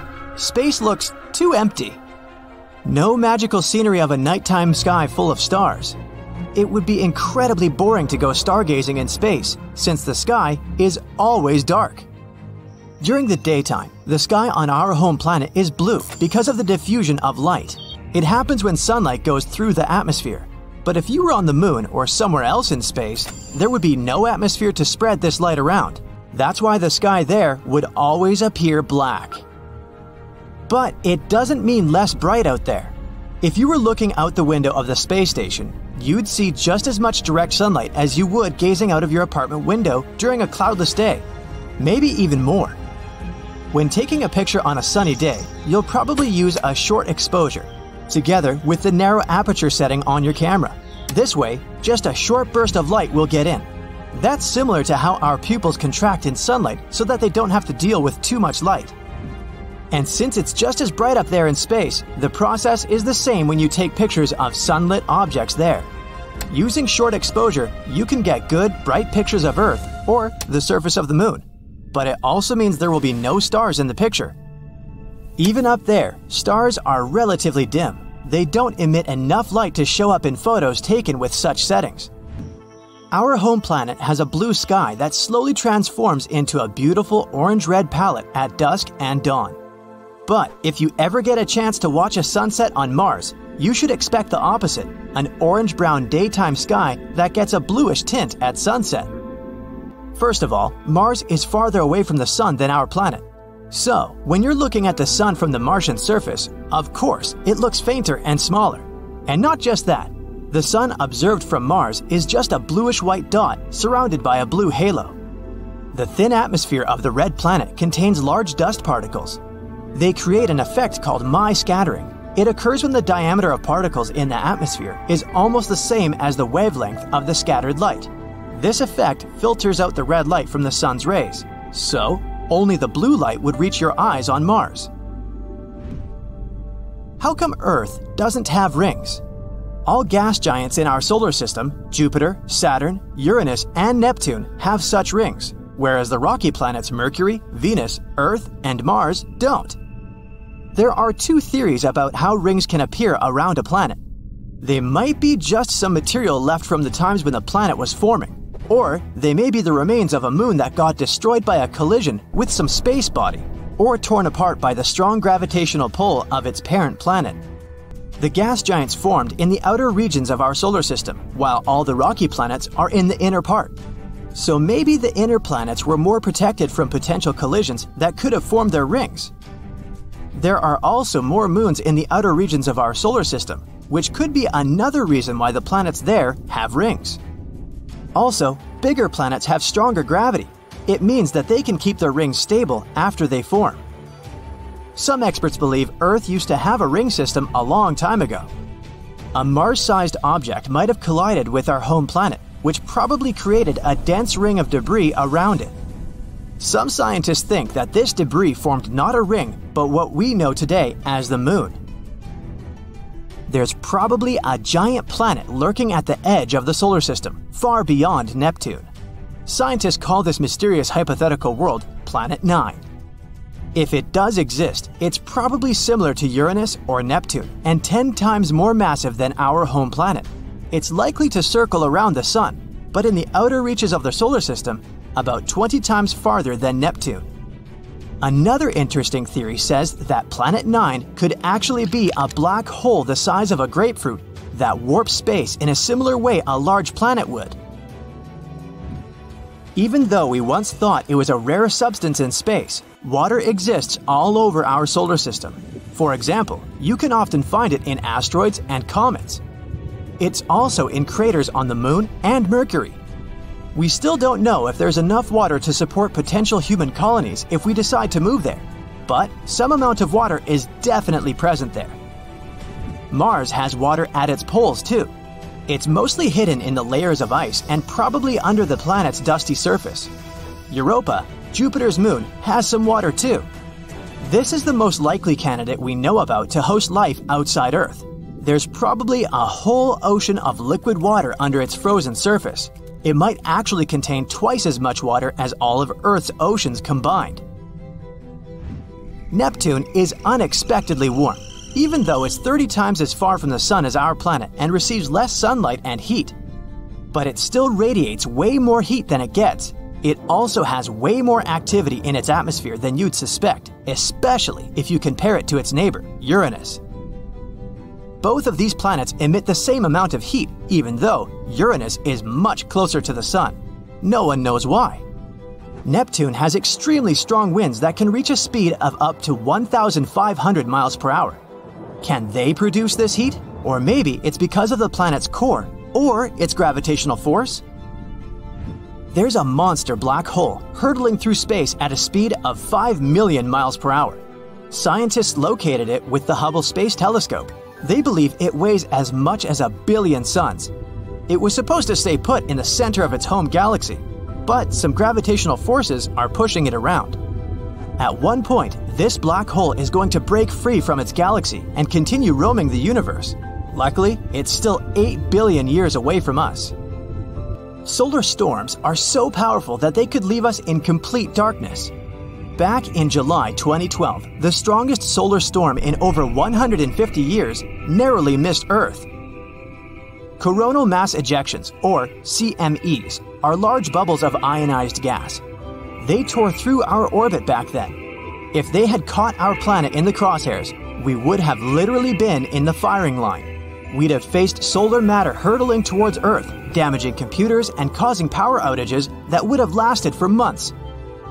A surprise solar storm hit us on June 25, 2022. One photographer even managed to capture stunning bright auroras that flashed across the dawn sky in Calgary, Canada, and lasted for 5 minutes. They were caused by the storm. Vampire stars are a real thing. They're part of a binary star, and they can literally drain the life out of the other star in the system. They do it to keep burning for a longer time. It works like this. A smaller star with a lower mass steals its sibling's hydrogen fuel to increase its own mass. This vampire star then becomes hotter. Plus, its color changes to striking blue. This way, it looks much younger. How sneaky. The color of the universe is dubbed cosmic latte. The light coming from our galaxies and stars within them, as well as clouds of gas and dust in the observable universe, have a specific color. It's an ivory tint, pretty close to white. The universe is beige because there are a bit more areas that produce green, yellow, and red light than those that emit blue. Our Sun is an average-sized star, and still, it could fit 1,300,000 Earths. The star is also 333,000 times as heavy as our planet. NASA has translated radio waves created by planets' atmospheres into audible sounds. That's how astronomers found out that Neptune sounds like ocean waves, Jupiter like being underwater, and Saturn's voice resembles background music to a horror movie. Here on Earth, it's bebop jazz. No, I made that up. The Sun's surface is scorching hot, but a bolt of lightning is 5 times hotter. Earth gets struck by 100 lightning bolts every second, which results in 8 million lightning strikes a day and around 3 billion a year. Ooh, shocking. If you manage to go to the moon one day and see fresh footprints, that doesn't mean there's someone else there with you. Footprints or similar marks can last for 1 million years over there. Because the moon doesn't have an atmosphere. There are no winds, not even a breeze, that can slowly erase those footprints. Astronomers have found the largest hole we've ever seen in the universe. It's the giant void that spreads 1 billion light-years across. They found it accidentally. One of the research team members was a little bored and wanted to check how things are going in the direction of the cold spot. That's an anomaly in the Cosmic Microwave Background Map, or CMB for short. It's a faint glow of light that falls on our planet from different directions and fills the universe. It's been streaming through space for almost 14 billion years as the afterglow that occurred after the Big Bang. So, you fall right into the heart of the black hole and prepare for a sad end. Well, you don't have to. Falling into a black hole won't necessarily destroy you or your spaceship. You have to choose a bigger black hole to survive. If you fall into a small black hole, its event horizon is too narrow, and the gravity increases every inch down. So, if you extend your arm forward, the gravity on your fingers is much stronger than on your elbow. This will make your hand lengthen, and you'll feel some discomfort. Rather significant, to be honest. Things change if you fall into a supermassive black hole, like the ones in the center of galaxies. They can be millions of times heavier than the Sun. Their event horizon is wide, and the gravity doesn't change as quickly. So, the force you'll feel at your heels and at the top of your head will be about the same. And you can go all the way to the heart of the black hole. This myth is busted. If you watch a very touching movie in space and start crying, your tears won't run down. They will gather around the eyeballs. Your eyes will get too dry, so you'll feel like they're burning. Any exposed liquid on your body will vaporize, including the surfaces of your tongue. Speaking of burning, that's one thing fire can't do in space. Fire can spread when there's a flow of oxygen, and since there's not any in space, well. Once they explode, stars aren't supposed to come back to life. But some of the stars somehow has survived the great supernova explosion. Such zombie stars are pretty rare. Scientists found a really big one called LP 40-365. It's a partially burnt white dwarf. A white dwarf is a star that burned up all of the hydrogen, and that hydrogen was previously its nuclear fuel. In this case, the final explosion was maybe weaker than it usually is, not powerful enough to destroy the entire star. It's like a star wanted to explode but didn't make it, which is why part of the matter still survived. If you ever go into space, don't take off your spacesuit unless you're on a spaceship. Air in your lungs would expand, as well as the oxygen in the rest of your body. You'd be like a balloon, twice your regular size. Good news, the skin is elastic enough to hold you together, which means you wouldn't explode. Small comfort. When something goes into a black hole, it changes shape and gets stretched out just like spaghetti. This happens because gravitational force is trying to stretch an object in one direction, but at the same time squeeze it into another, like a pasta paradox. Speaking of, a black hole that's as big as a single atom has the mass of a really big mountain. There's one at the center of the Milky Way called Sagittarius A. It has a mass like for a billion suns, but luckily it's far away from us. If you made a big boom on an asteroid, you'd never be able to hear its loud sound. Yes, we often hear the sound of spaceships and battles in space in the movies, but that's just a myth. Sound is a wave that spreads because of the vibrations of molecules. A person claps a few feet away from you, the sound wave begins to push the first air molecule next to the clap, then the second, third, and so on, until the wave reaches your ear. So, to spread sound, we need molecules like air or water. In our atmosphere, sound waves spread out just fine, but space is a vacuum, so it's nothing here. You can clap your hands loudly there, but there just won't be any molecules that can vibrate and carry that sound. So, to carry on a conversation, you'd either need a radio or really good lip-reading skills. Meteoroids orbit the Sun, while the majority of human-made debris orbits our planet. For example, we launched almost 9,000 spacecraft around the world from satellites to rocket ships. Even the tiniest pieces can damage a spacecraft at such high speeds. Galaxies, planets, comets, asteroids, stars, space bodies are things we can actually see in space. But they make up less than 5% of the total universe. Dark matter, one of the biggest mysteries in space, is the name we use for all the mass in the universe that's still invisible to us. And there's a lot of it. It may even make 25% of the universe. Dark energy makes the other 70% of the universe. That adds up to 100, right? Now, let's look at the moon. It always looks at us with one side. This means the moon has a dark side and the sun's rays never get there. Well, that's a myth. The whole point is that the moon is gravitationally locked to the Earth. There are days and nights there too. It's just that this rotation is perfectly aligned with the rotation of the Earth. So whenever you look at the moon, you only see one side. Although there are days when the sun shines there too, so it's not the dark side, it's the far side. And we even have pictures of this place. And there's one of the biggest craters in our entire solar system, the South Pole Aitken Basin. It's as wide as 2 states of Texas. Yeehaw! One myth that turned out to be untrue is that people have never actually been on the moon. This is the original spacesuit of the first astronauts who were there. Look at the sole of the shoe. Some people claim there's no way they could have left footprints like this there. Actually, they could. On the moon, the astronauts wore extra boots over their suits, and their soles matched the footprints on the moon perfectly. Now, the astronauts didn't need them when they left the moon and tossed them when the moonwalk was over. They left a lot of stuff there, too. They even tossed the armrests of the seats in the lunar module to reduce the weight. Now, counting all the Apollo lunar missions, the total weight of rubbish on the moon is approximately 187 tons, including several lunar rovers, spacecraft debris, 6 lunar modules, and all the experiments left behind. That's like 3 Boeing 737s. Another myth about the sun is that it's yellow. Let's send you into space for this one.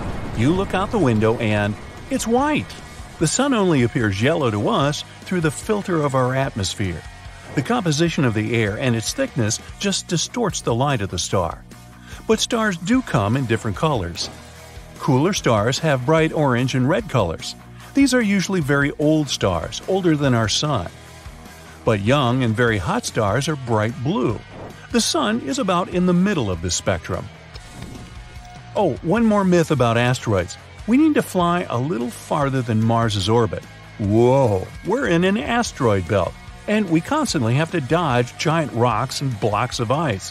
We got in some dense asteroid clouds. Not true. The fact is that space is huge, and the distances are incredible. All the rocks and debris in the asteroid belt are only 4% of the weight of the moon. So there really aren't that many of them there. To understand the dimension of the emptiness in space, look at the collision of two galaxies. There are billions of stars in each of them. If we mix them up, it's unlikely there will be any collisions even here. Venus has exceptionally high temperatures, hot enough to melt lead.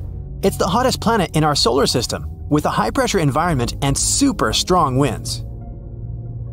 The winds there are 50 times faster than the planet's rotation. It's getting stronger over time, and scientists don't know why. But they did find something interesting in the planet's clouds, a potential sign of decaying biological matter. Could there be life then? Not quite, since Venus has a dry, windy atmosphere and doesn't have enough water for life to develop. Rings around other planets are more common than we thought. Saturn's rings are the most famous and spectacular ones. They partially consist of reflective, sparkly water ice, and you can't see anything like that in the rest of our solar system. Jupiter, Uranus, and Neptune have ring systems too, and those most likely consist of dust and rocky particles. And not just planets. Astronomers found out rings were around one asteroid as well. Speaking of rings, why do you think that Earth doesn't have them? Gas giants have rings, while the rocky ones don't. Two theories explain how rings form. They could be the remains from the times when planets were forming. Or they could be leftover material of an impact that destroyed an unknown moon, or gravity broke apart this moon of its parent planet. It's not clear why only the gas planets have rings. They formed in the outer area of our solar system, while rocky planets only in its inner circles. May be a good clue. Maybe these inner rocky planets had just better protection from strong impacts that could have formed rings. Also, there are more moons in the outer solar system. And there are more rings there. Another thing may be that bigger planets have a bigger volume, so a ring system can remain stable there.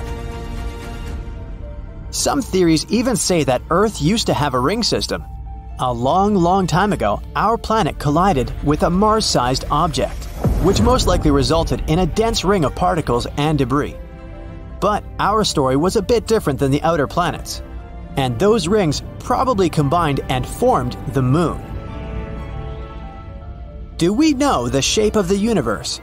Einstein had a theory of general relativity. It said that the universe could be in one of these three forms: closed like a sphere, open like a saddle, or flat like a piece of paper.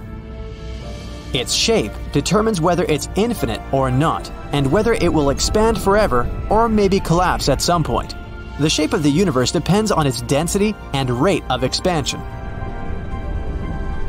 One of the best ways to determine its shape is to use something called the cosmic microwave background. It's the relic afterglow, something that's left of the Big Bang. Sound waves that were moving through the universe in its early stages produced quite small spatial variations in the temperature of its faint light. The result of these studies showed that the universe probably expands in all directions, which means it's flat. How come our sun is hot while the moon is cold? The sun gives off heat because its core is extremely hot. In there, the pressure is pretty high. The hydrogen turns into helium. That's how the sun creates light and heat. The solar light and heat are enough to light up our days on Earth, as well as support life here, even though the sun is around 93 million miles away from us. The moon is not hot because it doesn't have an atmosphere, so it can't absorb sunlight as our planet does. Its surface gets very hot in the daytime, about 210 degrees Fahrenheit, but since there's no atmosphere, the temperature drops extremely during the night to negative 279 degrees Fahrenheit. The sun is hot, no doubt there, but the space around it is very cold. Heat is the energy objects store inside of it. Temperature is how we measure if something is hot or cold. So when you transfer heat to certain objects, its temperature goes up. Take it away, and the temperature goes down. You can transfer heat in three different ways: convection, conduction, and radiation.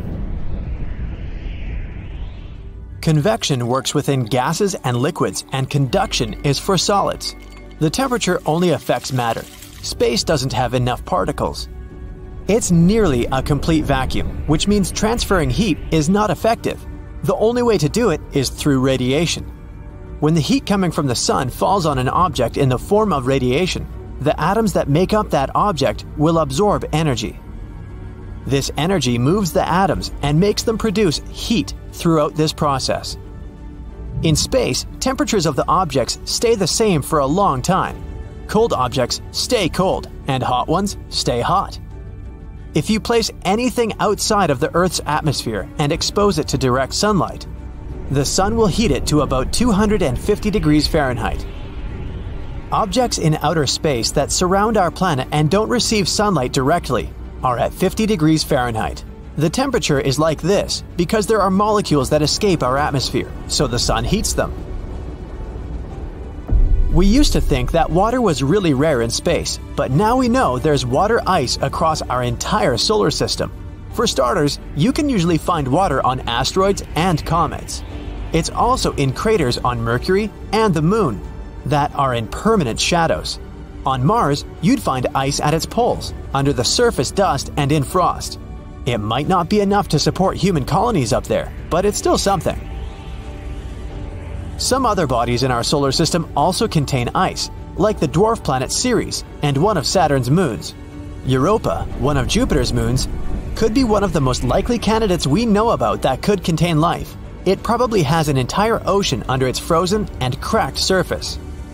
It could have twice as much water as all oceans on our planet together. Titan, the biggest of Saturn's moons, also has a liquid cycle, but it's not water. Its cycle moves materials between the surface and the atmosphere.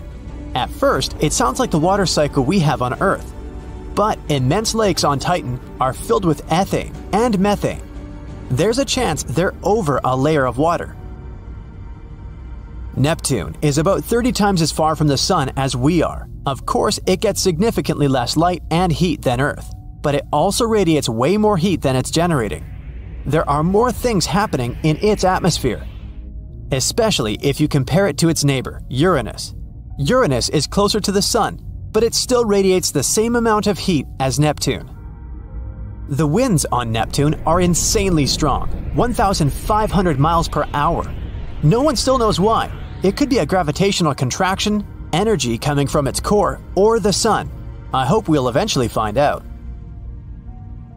Can you imagine hot ice? It exists just 33 light-years away from us, on one exoplanet. This planet consists of different water elements and they form burning ice. The ice there is solid because of pressure, but the surface temperatures are extreme and go up to 570 degrees Fahrenheit. That's how the water stays super hot and comes off as steam. Picture putting ice in your coffee when you want to heat it up. When you stargaze, it's almost like you're looking into the past. Stars are really far away, and it takes longer for their light to reach our planet. So it's possible some of them have already run out of fuel and aren't alive anymore. The Pillars of Creation are a good example. This is part of a region 7,000 light-years away from us called the Eagle Nebula. These are clouds of gas and dust in the shape of pillars. Scientists first discovered it in 1995, but in reality, a supernova explosion destroyed these pillars that were at least 6,000 years ago. So, the 1995 image shows these pillars from 7,000 years ago. Mars has the biggest volcano in the solar system that we know of so far. It's bigger than the whole state of Hawaii, and 100 times larger than the biggest volcano on Earth. The red planet seems so quiet, but once upon a time, large volcanoes dominated its surface. Volcanoes on the red planet can probably grow so big because gravity there is a lot weaker than down on Earth. Also, the crust on our planet is moving all the time, and the Martian crust probably stays still. Imagine a basketball spinning on someone's finger. A point near the middle of the ball takes longer to spin back to where it started than the spot where your finger is. Earth spins in much the same way. People in the center of Africa are turning at 1,000 miles per hour as the planet rotates, while anyone at the South Pole doesn't really move at all, other than rotating in place. At the same time, we're all moving forward through space equally fast, since the planet is also hurtling around the sun at 67,000 miles per hour. The temperature at the boundary of our planet's inner and outer core is 10,800 degrees Fahrenheit. That's as hot as the surface of the sun. And the pressure there is 3.3 million times the atmospheric pressure at sea level. 2 or 3 years ago, an asteroid was pulled into Earth's orbit and started to travel around the planet. Even though it's no larger than an average car, it's still a big deal. Out of more than 1 million asteroids astronomers know about, it's only the second one to orbit our planet. Called 2020 CD3, it's our temporary mini-moon. It won't be with Earth for long though. The asteroid is following a random orbit and is slowly drifting away. Temporarily captured objects, such as 2020 CD3, are rare. They need to have a specific direction and speed to be caught by Earth's gravitational pull. Otherwise, they either crash into the planet or fly in another direction. The movement of galaxies and clusters billions of light years away from us suggests there's some enormously massive body outside the visible universe. After billions of years, the expansion of the universe will make the space so sparse that we won't be able to see the stars in the sky at all. The moon isn't a perfect sphere. It's shaped like an egg. Plus, the satellite's center of mass is a bit more than a mile off its geometric center. Even though Venus is the hottest planet in our solar system, it still has snow. But not what you'd expect. It snows metals and rains acid. Not a great vacation spot. Saturn is mostly composed of hydrogen and helium, with some traces of methane, ammonia, and water. But it contains more sulfur than Jupiter, which gives the planet a smog-like orange hue. On Earth, sound waves make air molecules vibrate, which is why we're able to hear sound. Other planets and moons allow sound to travel through mediums like their atmospheres and oceans too. In space, though, it's said that there is no sound, since there aren't any molecules to vibrate and deliver sound waves. However, not all researchers agree on this, given that space isn't just a desolate vacuum. In between the emptiness, there are clouds of gas and other stray particles. So, depending on where you are, sound waves can be possible. Astronomers know for sure that the universe is growing bigger, and the speed at which it's ballooning is increasing all the time. But if the whole thing is swelling into something bigger, then it must have some kind of an edge, right? It's unlikely that people will ever find out, but if so, then what would it be? A ginormous brick wall and then nothing? An abyss that leads to nowhere? The most common theory is that the universe is shaped in such a way that it can't have an edge, but it's not the only idea. Another theory is even more difficult to comprehend. The universe is, indeed, infinite, and our part of it isn't that unique. It means that somewhere out there, there's another you, or rather, other you. One of them is just a bit shorter, another wears their hair in a different way, and the third one is identical to you in all possible ways. There's also a theory about a multi-universe that consists of many smaller universes, and the universe we live in is just a tiny bubble among other similar bubbles. Those scientists who support this idea are also sure that bubble universes can come into contact with one another. Then gravity starts to flow between them, and when 2 or 3 universes connect, a big bang occurs, just like the one that created our home universe. Neptune is the windiest place in the solar system. Clouds of frozen methane are whipped across the planet at a speed of 1,200 miles per hour. Neptune's core is solid and consists mostly of iron and some other metals. Its mass is 1.2 times bigger than that of Earth. The temperature inside reaches 9,000 degrees Fahrenheit. Astronomers also believe that at a depth of 4,500 miles, there might be a diamond layer where it's raining diamond crystals. On Earth, people are used to a beautiful sunset that's painted in hues of orange, red, and yellow. On Mars, however, the normally pinkish red sky turns blue as the sun goes down under the horizon. It's because Mars is much farther away from the sun than Earth, making the sunlight less intense. The fine dust in the Martian atmosphere absorbs the blue light and gets rid of the warmer colors that you typically see on Earth. Whether it's blue or yellow, both sunsets look spectacular. At around a quarter of the size of Earth, the Moon is pretty enormous relative to other satellites out in space. There's nothing quite like this situation anywhere else in the solar system. Pluto has a moon that's almost half as big as itself, but it's more like a twin than a satellite. There are more than 150 moons in our solar system, and Earth's is the 5th largest out of the whole lot. There might be a labyrinth of lava tubes on the Moon. Not long ago, astronomers received the results of an underground lunar topography. They discovered a massive cave under the satellite's surface. About 30 miles long and 60 miles wide, the cave's likely to be the result of 3-billion-year-old volcanic activity. After streams of lava hardened, they created a thick, hard crust on the outside. But inside, lava kept flowing, melting the rock and forming tunnels and caves. Countless pits in the Moon's surface discovered by NASA might be the openings to lava tubes. We can't dig up most of Earth's gold. 99% of it ended up in the center of the planet several billion years ago, attracted by the iron in Earth's core. We're talking about 1.6 quadrillion tons of gold here. That's enough to coat the entire planet's surface in 1.5 feet of the stuff. And if all those meteorites hadn't later smashed into the ground, bringing extra amounts of gold, it would be even rarer. Not so long ago, astronomers discovered a massive blob of some mysterious substance. It was hidden underneath the surface of the Moon's far side. Its mass was the same as that of a pile of metal 5 times larger than the big island of Hawaii. The enigmatic something lies almost 200 miles beneath an enormous crater that appeared on the lunar surface billions of years ago. The blob likely has something to do with a super collision. It might be the metal core of the object that hit the Moon back then. Scientists can't wait to lay their hands on the discovery. It could explain lots of things about the South Pole Aitken crater, the largest known in the solar system. If it was on Earth, its oval-shaped basin would stretch from Washington, D.C. to Texas. In 2011, astronomers discovered an enormous water reservoir simply floating in space around a supermassive black hole called a quasar. Floating water vapors have been found throughout the universe, but they aren't that common. This particular reservoir holds around 140 trillion times the amount of water in the Earth's oceans.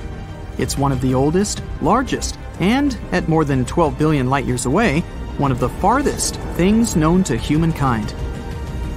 Astronauts in space can lose about 1% of their muscle mass each month. To prevent this, they have to stick to an exercise regimen that lasts 2 hours every single day. The Milky Way galaxy and the Andromeda galaxy are going to meet in 3.75 billion years. They're moving toward each other at a breakneck speed. When the two galaxies collide, they'll form a huge elliptical galaxy. I won't be around then. Have you ever looked up at the night sky and tried to count all the stars? Yeah, good luck. Our galaxy, the Milky Way, has about 100 billion stars, but other estimates put it at over 200 billion, since calculating the exact amount is an almost impossible task, even for astronomers. As for the entire universe, there are at least 1 billion trillion stars. That's one with 21 zeros after it. For comparison, that means there are more stars in space than there are grains of sand on all of the Earth's beaches. Venus most likely used to be covered with oceans, from 30 to 1,000 feet deep. Also, some water was locked in the soil of the planet. On top of that, Venus had stable temperatures of 68 to 122 degrees Fahrenheit, which, you have to admit, was quite pleasant and not that different from the temperatures on Earth nowadays. So, what I'm getting at is that for 3 billion years, right until something irrevocable happened 700 million years ago, Venus could have been habitable, but now it's not. The Moon is the second brightest object in our sky. At the same time, among other astronomical bodies, it's one of the dimmest and least reflective. Our natural satellite only seems bright because it's so close to Earth. For comparison, our planet looks much brighter when you look at it from space. It's because clouds, ice, and snow reflect way more light than most types of rock. Triton, Neptune's moon, has all its surface covered with several layers of ice. If this satellite replaced our current moon, the night sky would get 7 times brighter. Neutron stars are some of the smallest yet most massive objects in space. They're usually about 12 miles in diameter, but are several times heavier than the Sun. Oh, and they also spin about 600 times per second, far faster than your average figure skater. Saturn is the least dense planet in the solar system. It has 1/8 the average Earth's density. And still, because of its large volume, the planet is 95 times more massive than Earth. A transient lunar phenomenon is one of the most enigmatic things happening on the Moon. It's a short-lived light, color, or some other change on the satellite surface. Most commonly, it's random flashes of light. Astronomers have been observing this phenomenon since the 1950s. They've noticed that the flashes occur randomly. Sometimes they can happen several times a week. After that, they disappear for several months. Some of them don't last longer than a couple of minutes, but there have been those that continued for hours. The year was 1969, one day before Apollo 11 landed on the Moon. One of the mission participants noticed that one part of the lunar surface was more illuminated than the surrounding landscape. It looked as if that area had a kind of fluorescence to it. Unfortunately, it's still unclear if this phenomenon was connected with the mysterious lunar flashes. Trash isn't just a problem in Earth's oceans, cities, and forests. There is a thing called space junk, which is any human-made object that's been left in space and now serves no purpose. There's also natural debris from meteoroids and other cosmic objects.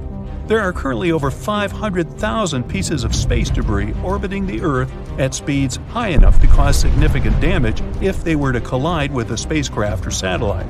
NASA does its best to track every single object to ensure that missions outside Earth can reach their destination safely.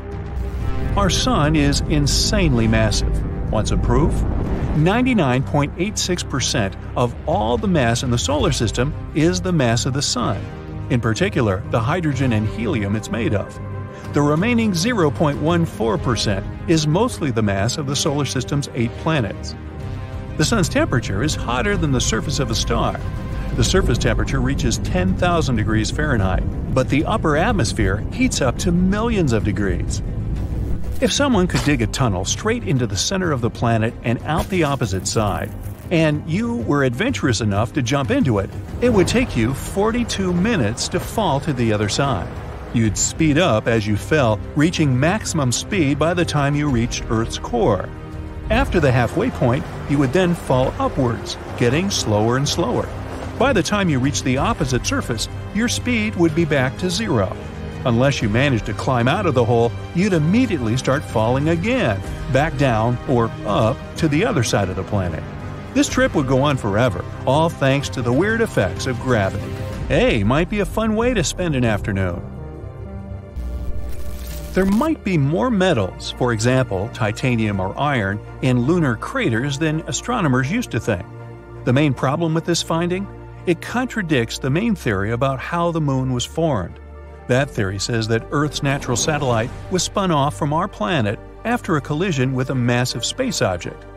But then, why does Earth's metal-poor crust have much less iron oxide than the Moon's? It might mean the Moon was formed from the material lying much deeper inside our planet. Or these metals could have appeared when the molten lunar surface was slowly cooling down. Or maybe, as they've been saying for centuries, it's made of green cheese. Earth could have been purple before it turned blue and green. One scientist has a theory that a substance existed in ancient microbes before chlorophyll. That thing that makes plants green evolved on Earth. This substance reflected sunlight in red and violet colors, which combined to make purple.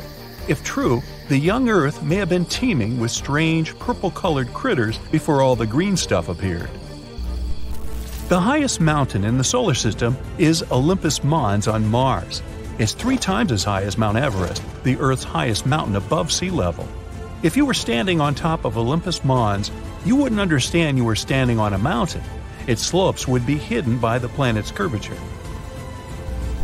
Astronomers have found a massive reservoir of water in space, the largest ever detected. Too bad it's also the farthest, 12 billion light-years away from us. The water vapor cloud holds 140 trillion times as much water as all the Earth's oceans combined. What are we supposed to do with that information? Venus spins at its own unhurried pace. A full rotation takes 243 Earth days, and it takes the planet a bit less than 225 Earth days to go all the way around the Sun. It means a day on Venus is longer than a year. There's very little seismic activity going on inside the Moon, yet many moonquakes caused by our planet's gravitational pull sometimes happen several miles below the surface. After that, tiny cracks and fissures appear in the satellite surface, and gases escape through them. Hey, they sometimes escape from me, too. Now, Mars is the last of the inner planets, which are also called terrestrial since they're made up of rocks and metals. The red planet has a core made mostly of iron, nickel, and sulfur. It's between 900 and 1200 miles across. The core doesn't move. That's why Mars lacks a planet-wide magnetic field. The weak magnetic field it has is just 1/100th% of the Earth's. When the planets in the solar system were just starting to form, Earth didn't have a moon for the longest time. It took 100 million years for our natural satellite to appear. There are several theories as to how the moon came into existence, but the prevailing one is the fission theory. Somebody went fishing and caught the moon? Actually, no. The fission theory proposes that the moon was formed when an object collided with Earth, sending particles flying about. Gravity pulled the particles together, and the moon was created. It eventually settled down on the Earth's ecliptic plane, which is the path that the moon orbits. So, looks like the green cheese is off the table now. The largest single living thing on Earth turns out to be a mushroom in Oregon. This enormous honey mushroom lives in Malheur National Forest and covers an area of 3.7 square miles. It could be as much as 8,500 years old. You could be forgiven for missing it, though, since most of it's hidden underground. When the roots of individual honey mushrooms meet, they can fuse together to become a single fungus, which explains how this one got so big. If you could gather all that mushrooming stuff into one big ball, it could weigh as much as 35,000 tons. That's about as heavy as 200 gray whales. Hey, that's a whale of a mushroom. Hehe. The largest asteroid in the solar system is called Vesta, and it's so big that it's sometimes even called a dwarf planet. A trip to the nearest star, apart from the Sun, would take you 5 million years on a commercial airplane. That's what I call a long-haul flight. Space isn't supposed to be black. There are stars everywhere. Shouldn't they light up everything around? Well, you don't see stars wherever you look because some of them haven't existed long enough for their light to reach Earth. A day on Uranus lasts 17 hours, 14 minutes, and 24 seconds. But get this, the planet has a tilt of around 98 degrees, and that makes a season on the gas giant last 21 Earth years. Now, some scientists believe that our planet used to have an additional satellite. According to their research, a small celestial body about 750 miles wide orbited Earth like a second moon. It most likely crashed into our main satellite later on. Such a collision could explain why the two sides of the moon look so different from each other, one being heavily cratered and rough. Or it could be the green cheese.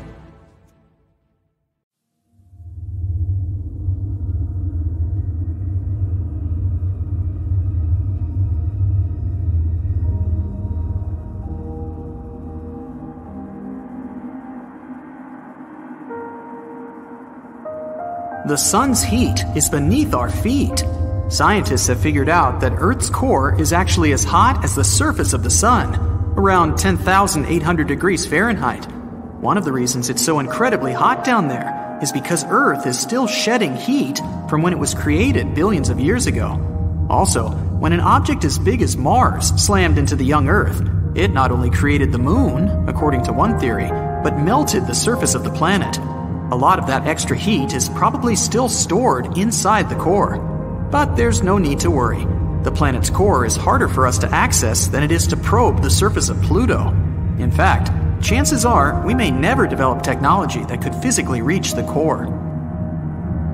There's no air on the moon. But then, how can it be rusting? scientists have discovered the presence of hematite on the moon, and it's a kind of rust. A special NASA research instrument examined the light reflected off the moon's surface. It turned out that the composition of the satellite's poles was very different from the rest of it.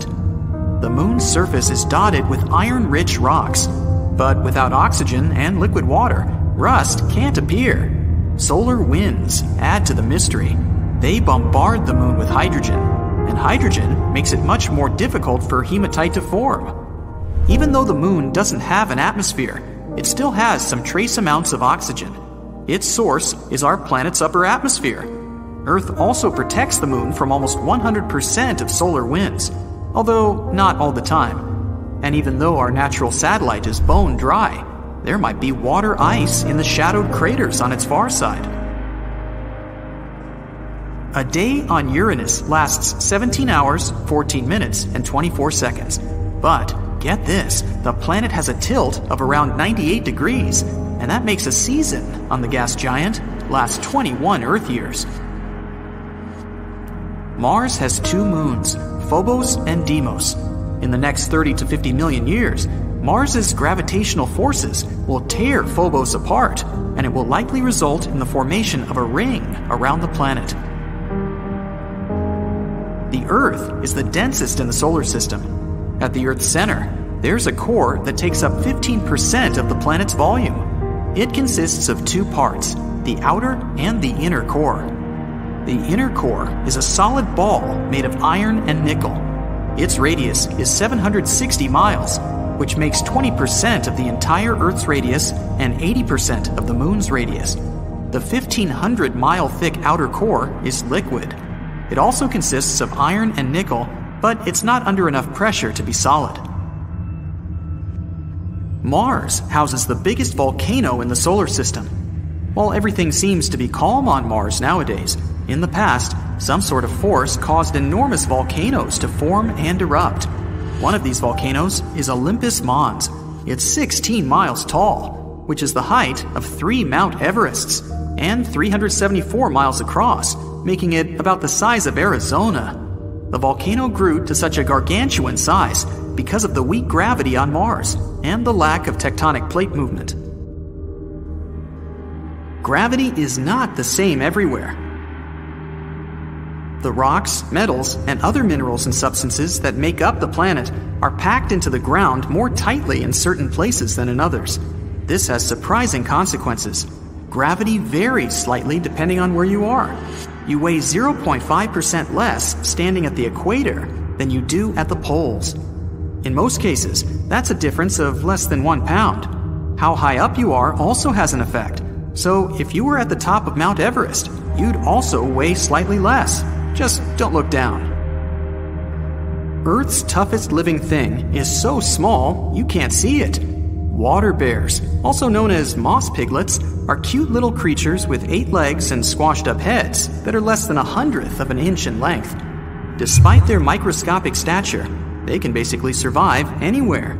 They prefer bits of wet moss or the bottom of a lake, but they won't complain if you put them somewhere really uncomfortable. They can endure extreme cold and incredible heat, and survive both huge pressure and high radiation. Some of the little bears once even managed to survive unprotected in outer space for 10 days without a problem. That is tough. They handle all these things by rolling up into a ball and hibernating, which reduces their need for oxygen and food. The moon's gravity is about 17% of that on Earth. If you weighed 200 pounds on our home planet, on the moon, your weight would decrease to a mere 34 pounds.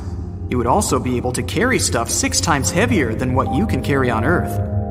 It would also be easier to walk on the moon's surface, but it would be more dangerous too. Your feet, inside a heavy spacesuit, would sink into the lunar soil up to 6 inches deep. But let's imagine you decided to skip the tedious process of walking by leaping through the air. Then you'd likely lose control of your jumps in no time. Plus, the moon's surface is littered with deep craters. It would be a tough feat to avoid all of them. You can see solar eclipses because even though the moon is 400 times smaller than the sun, it's also 400 times closer to Earth. So it's perfectly capable of obscuring the star. But in 50 million years, I won't be around then. The moon won't be able to block the sun completely because of the satellite's changing orbit. A full NASA spacesuit costs an unbelievable $12 million. Yeah, I can believe that. 70% of this hefty sum is for the control module and backpack. At the very center of Uranus, there's a rocky core, small, just half the Earth's mass. Compared to other planets, Uranus's core is rather cool, 9,000 degrees Fahrenheit. An ice mantle surrounds the solid core, and that's the largest portion of the planet, about 80%. It's also not the ice you might be thinking about. It's a hot, dense fluid made up of water, ammonia, ice, and methane, sometimes referred to as a water-ammonia ocean.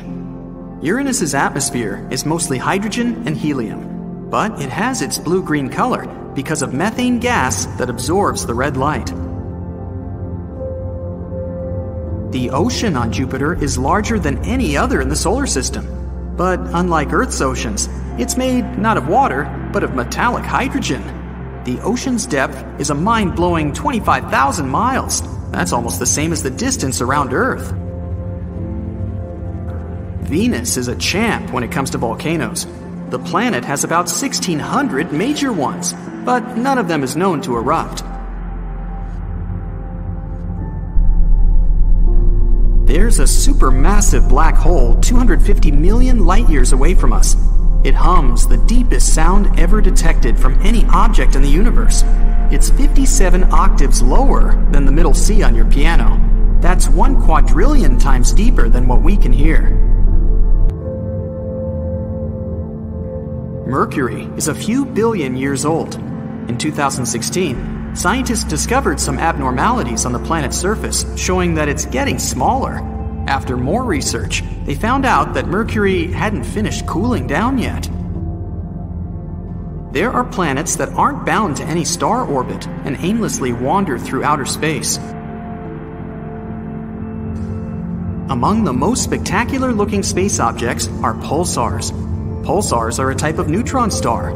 They shoot out some of their material almost at the speed of light. Regular pulsars spin at a reasonable speed, between 1/10 to 60 times per second. But millisecond pulsars can spin at an impressive 700 times a second, which is way too fast for the human eye to even process. As they spin, they emit a beam of radiation from their axis that looks like the light from a lighthouse. Astronomers can notice pulsars when they face Earth, since it looks like a light being shined on our planet. When the light shines elsewhere, the pulsar can't be seen. Our sun is insanely massive. Want some proof? 99.86% of all the mass in the solar system is the mass of the sun. In particular, the hydrogen and helium it's made of. The remaining 0.14% is mostly the mass of the solar system's 8 planets. Saturn's rings are very thin compared to its size. If you had a scale model of the planet that was 3 feet wide, the rings would be 10,000 times thinner than a razor blade. Even though Venus is the hottest planet in our solar system, it still has snow. But not what you'd expect.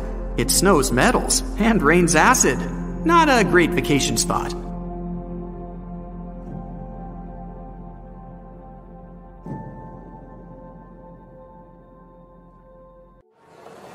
Behold the distant future. Yep, humans have successfully colonized Mars and the Moon. Problems with overpopulation and hunger on Earth are solved. But soon, a new threat looms over our planets, and the Moon. Anyway, scientists have figured out that in 150 years, the Sun will explode and destroy our entire solar system. Bummer. There's enough time to build a fleet of huge spaceships and evacuate everyone. But it's not enough time to come up with some sort of sci-fi space jump. It's been a long time since people found a new, potentially livable planet, and the nearest one's a several million years ride away. There's no other choice. Humankind is evacuated into gargantuan spaceships, and the infinitely long voyage begins. A few decades pass. We leave the solar system and watch our sun explode. A huge flash and that's it. There's no more light. Just small, faraway stars and the infinite black depths of space. All ships are on a synced autopilot that won't go off course no matter what. Even if everyone on board were to disappear, the ship would still arrive at its destination. So, the upside, humans will survive for millions more years. The downside? Because of all of that time spent on space transports, will look different, totally different. Ships arriving to the new planet will be populated with shapeless, pulsating biomasses sitting inside metal exoskeletons. Here's how it happens. Bones in space get weaker, so do muscles. There's no gravity, so your body's not under any sort of pressure to keep it running properly. Astronauts on the International Space Station do a lot of exercise to stop their muscles from withering away. Back to the story. There are gyms and special machines that recreate gravity on every space transport. But to save energy, they're only plugged in a couple of hours per day. Unfortunately, no matter how hard people exercise, in space it just won't be enough. After the first 100 years, human bones have become so brittle that anything remotely physical can lead to injury. After another 100 years, people lose the ability to stand up on their two legs. But it's not only because of weak bones. After all those years in zero gravity, the human body's already changed a lot. A big problem is that people lose their sense of balance. If you try to stand up, you'll just fall. The ship's captains dismantled the gravity machines. They weren't working anyways.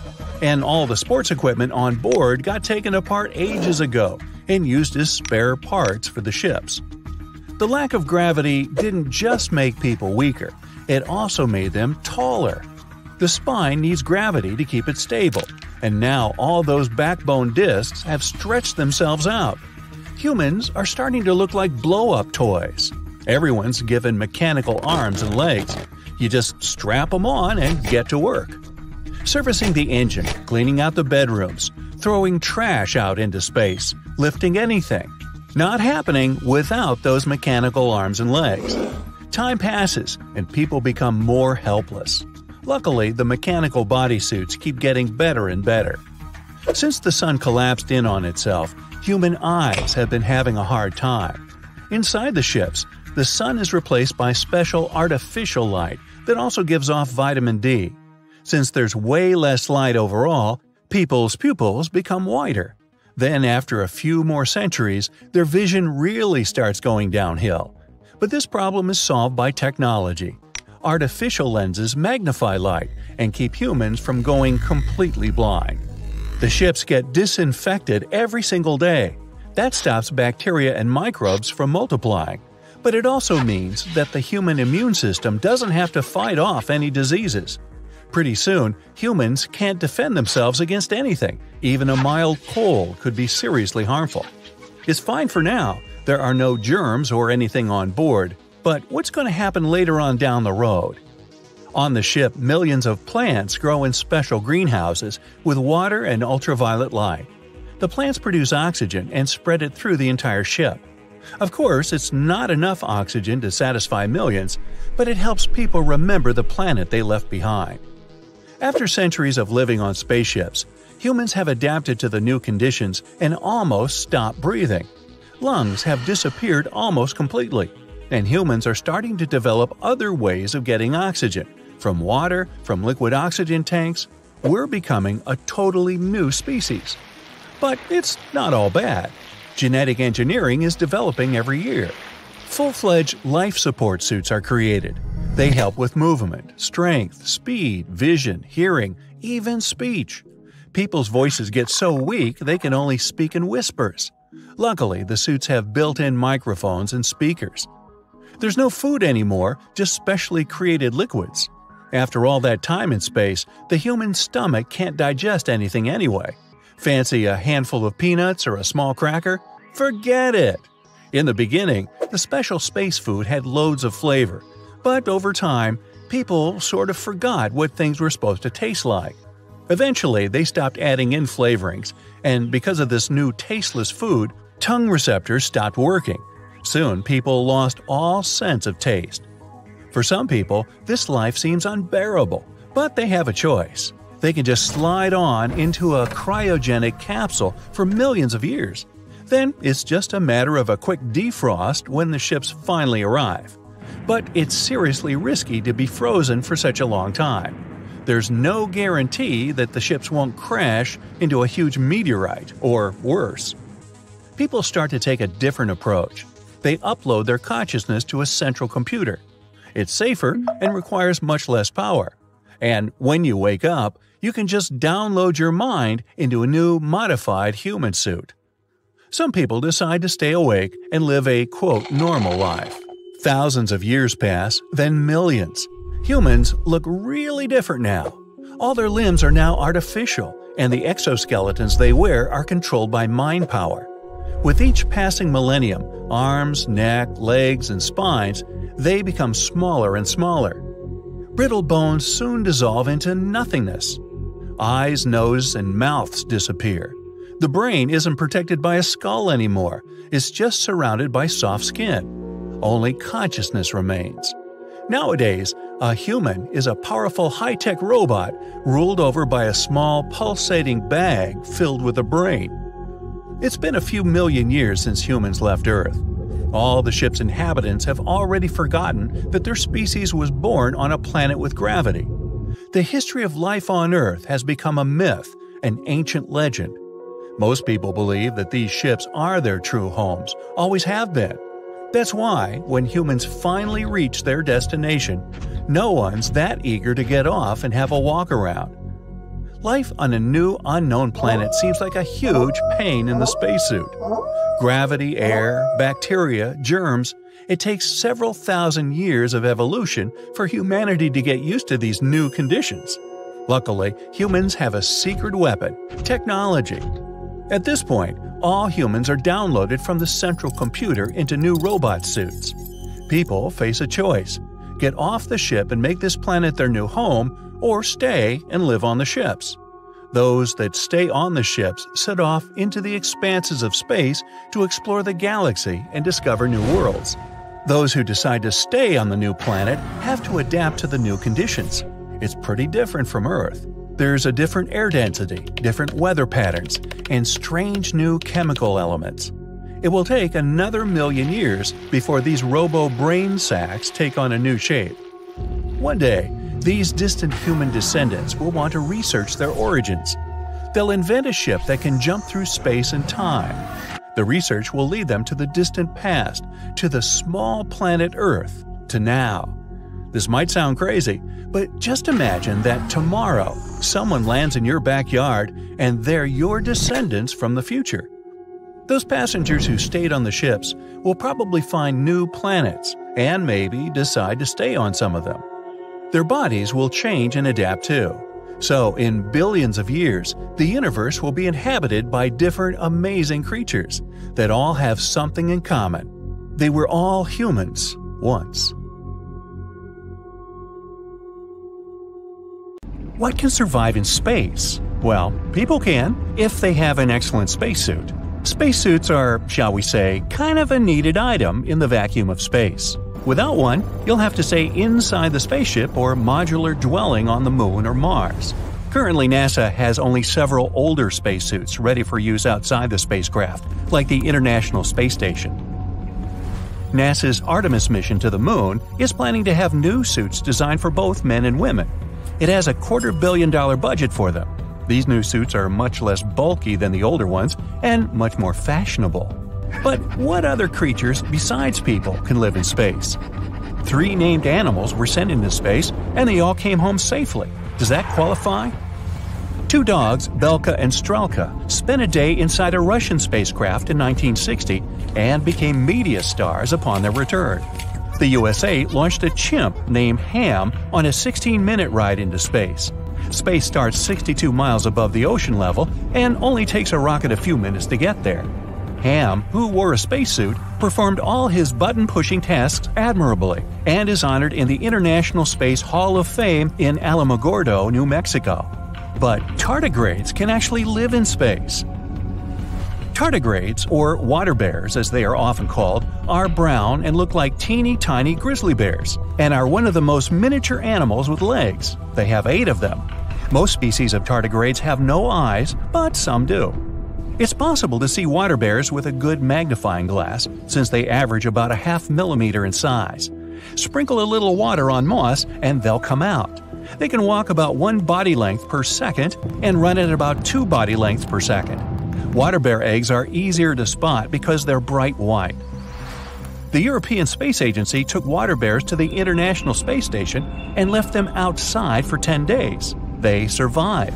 They still survived with no air, water, almost a perfect vacuum, harmful solar radiation, extreme cold, and heat. Well, that doesn't sound very fun, does it? In extreme conditions, water bears rely on their exoskeleton, or tun, to protect themselves. In laboratory tests, this exoskeleton could withstand immense pressure at over 87,000 pounds per square inch. That's quite a spacesuit they got. Water bears have even been frozen solid for 30 years, and when warmed up, the water bears revived and were still able to reproduce. As we search for life in space, as we explore Mars, these types of extreme life forms become essential to understand. If water bears can survive literally every environmental condition, can we conclude that life is everywhere in space? Extremophiles are life forms living in extreme conditions, such as other planets might have. Movile Cave in the country of Romania is one such place that could just well be on another planet. All life on Earth, on the surface of the Earth, is carbon-based. It means that carbon atoms act much like a universal Lego block, to which hydrogen, oxygen, and nitrogen atoms connect to form the molecules that the cells of living organisms are made of. But not in Movile Cave. Movile Cave was sealed off at least 2.5 million years ago. The water that percolates up through limestone rock has formed a lake in the cave, a mix of hydrogen sulfide, poisonous and corrosive, and ammonia. What could live in this toxic soup? Well, sulfur-based life forms. An entire ecological system without light or photosynthesis exists inside Movile Cave. The food chain is built on chemosynthesis, microorganisms eating sulfur-based chemicals. 33 species of sulfur-based creatures were found living in the hostile environment of Movile Cave. Shrimp, scorpions, centipedes, snails, etc., etc. Movile Cave is an alien world deep underground full of sulfur-based life forms. If creatures like this exist in Movile Cave on Earth, what can we expect to find living in outer space? Bacteria. Bacteria can live in outer space, and fungi too. Bacteria form the base of the food chain, and bacteria have been proven to be able to live in outer space. In the 1980s, cosmonauts on the Mir space station complained that something was growing outside the station's windows and blocking their view of Earth. It turned out, upon inspection, to be bacteria and fungus, or fungi. The windows, made of quartz, were being damaged and weakened by what was growing on the surface. Fungi were also found to be eating copper on some of the cables. Mold was found growing in some places on the outside of Mir. The space station was under attack by microorganisms. Scientists took this very seriously and began to investigate. It seems that in a sterile environment such as space, bacteria come out of their hiding places when no other microorganisms are around. Cosmic radiation may even help them mutate and adapt to the space environment.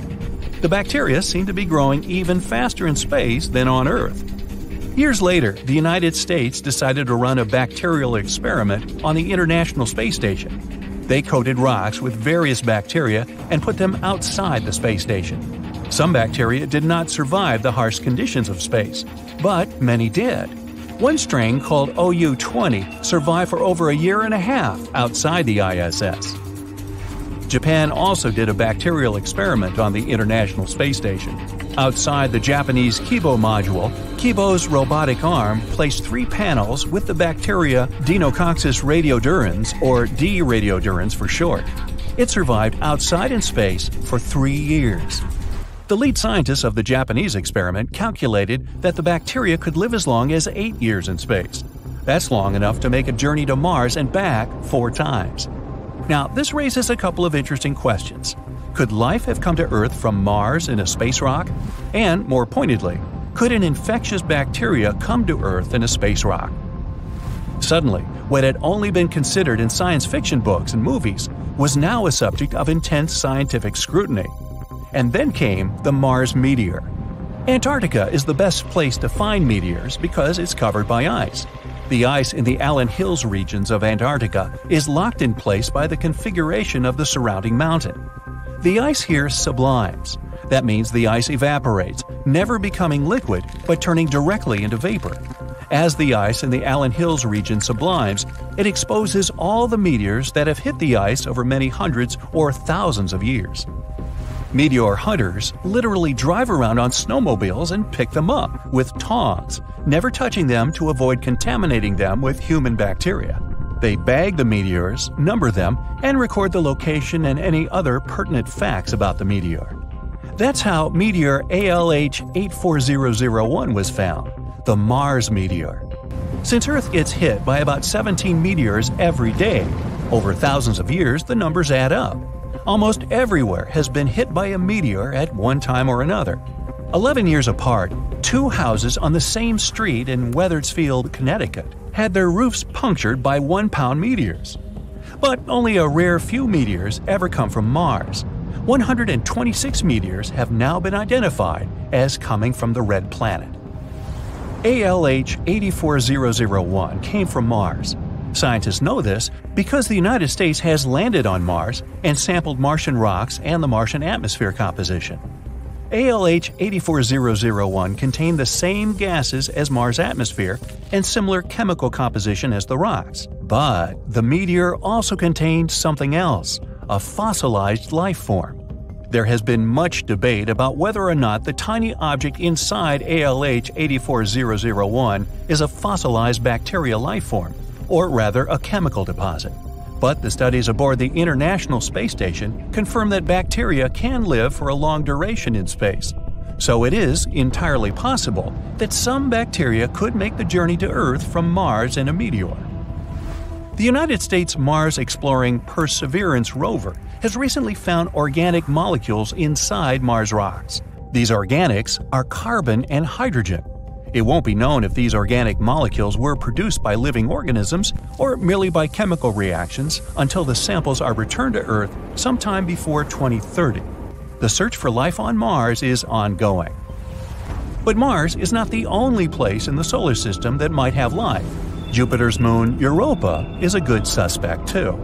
Entirely covered by miles of thick water ice, Europa may have an ocean of salty water beneath its icy crust. Ice acts as an insulation blanket. Combined with possible internal thermal processes in Europa's core, means that Europa's ocean water could be warm.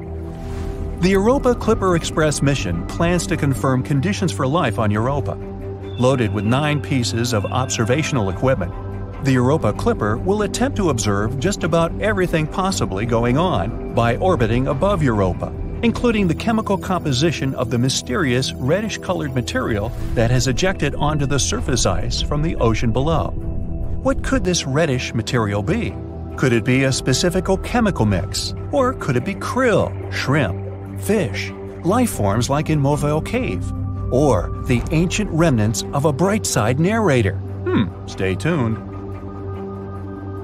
This is the final game of the year. Millions of viewers are glued to their TV screens. The 50,000 people in the stands of the stadium are holding their breath. Everyone's waiting to see who will win this game. It'll decide the winner this year. The loudest fans have stopped chanting. The air's become thick as syrup. It's so quiet, you can hear the heartbeats of the spectators. The pitcher looks at the ball one last time. He's taking wind speed into account and prepares to bring victory to his team. There's the throw! The ball flies like a bullet through the stadium, but the batter's reaction is perfect.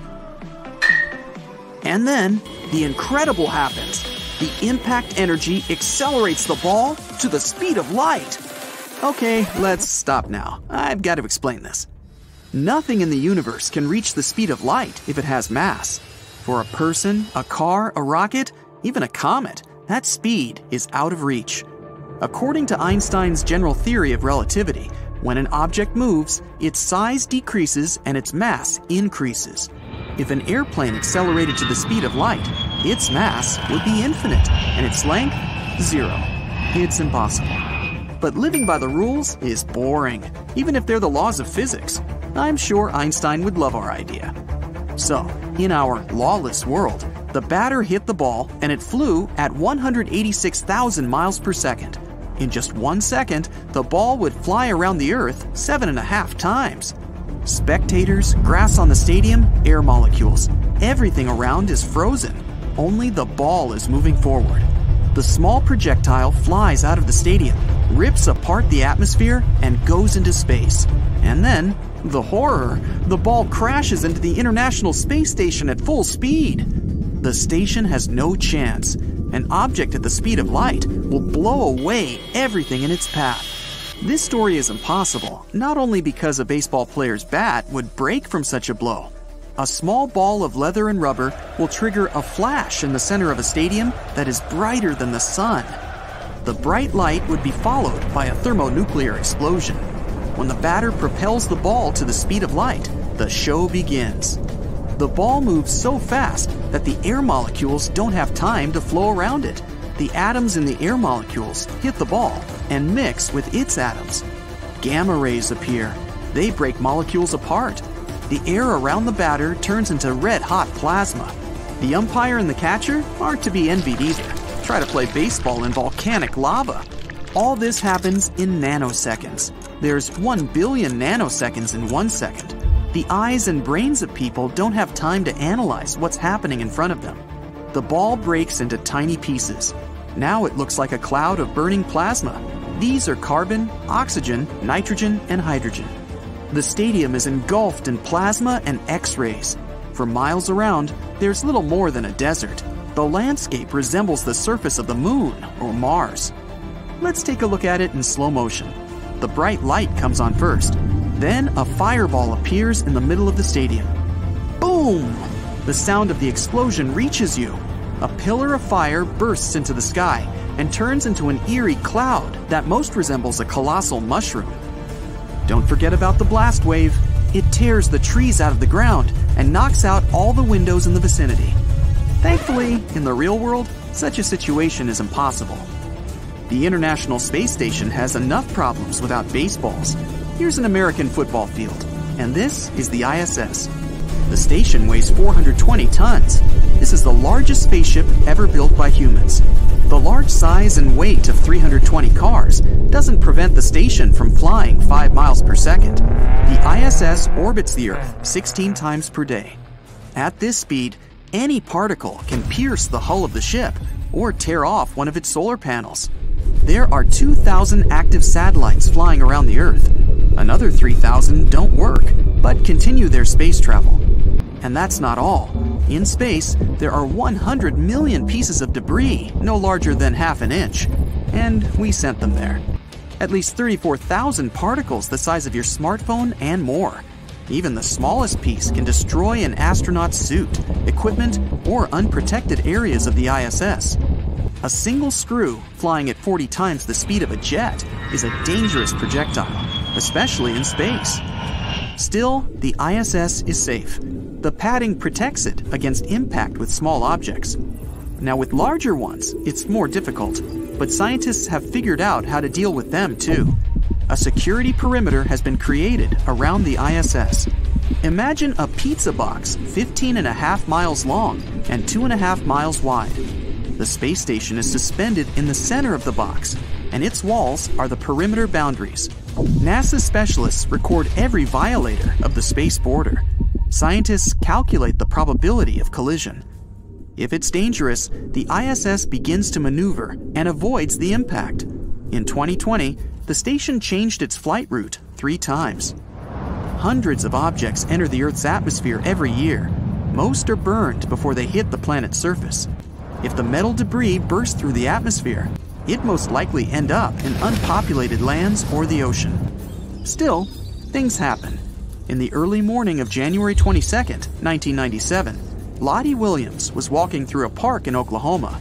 In the pre-dawn sky, she saw a bright ball of fire. The woman decided it was a shooting star. Suddenly, she felt something touch her shoulder. It turned out to be a palm-sized piece of metal. The blow didn't harm Ms. Williams. She was the only person on the planet to have been hit by space debris. It was part of the fuel tank of the American Delta II rocket.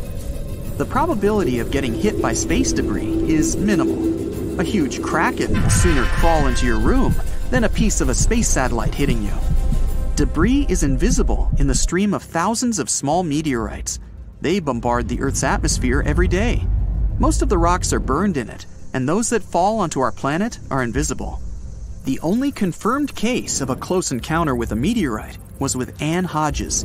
In 1954, a space rock broke through the roof of a house and hit the woman in the thigh.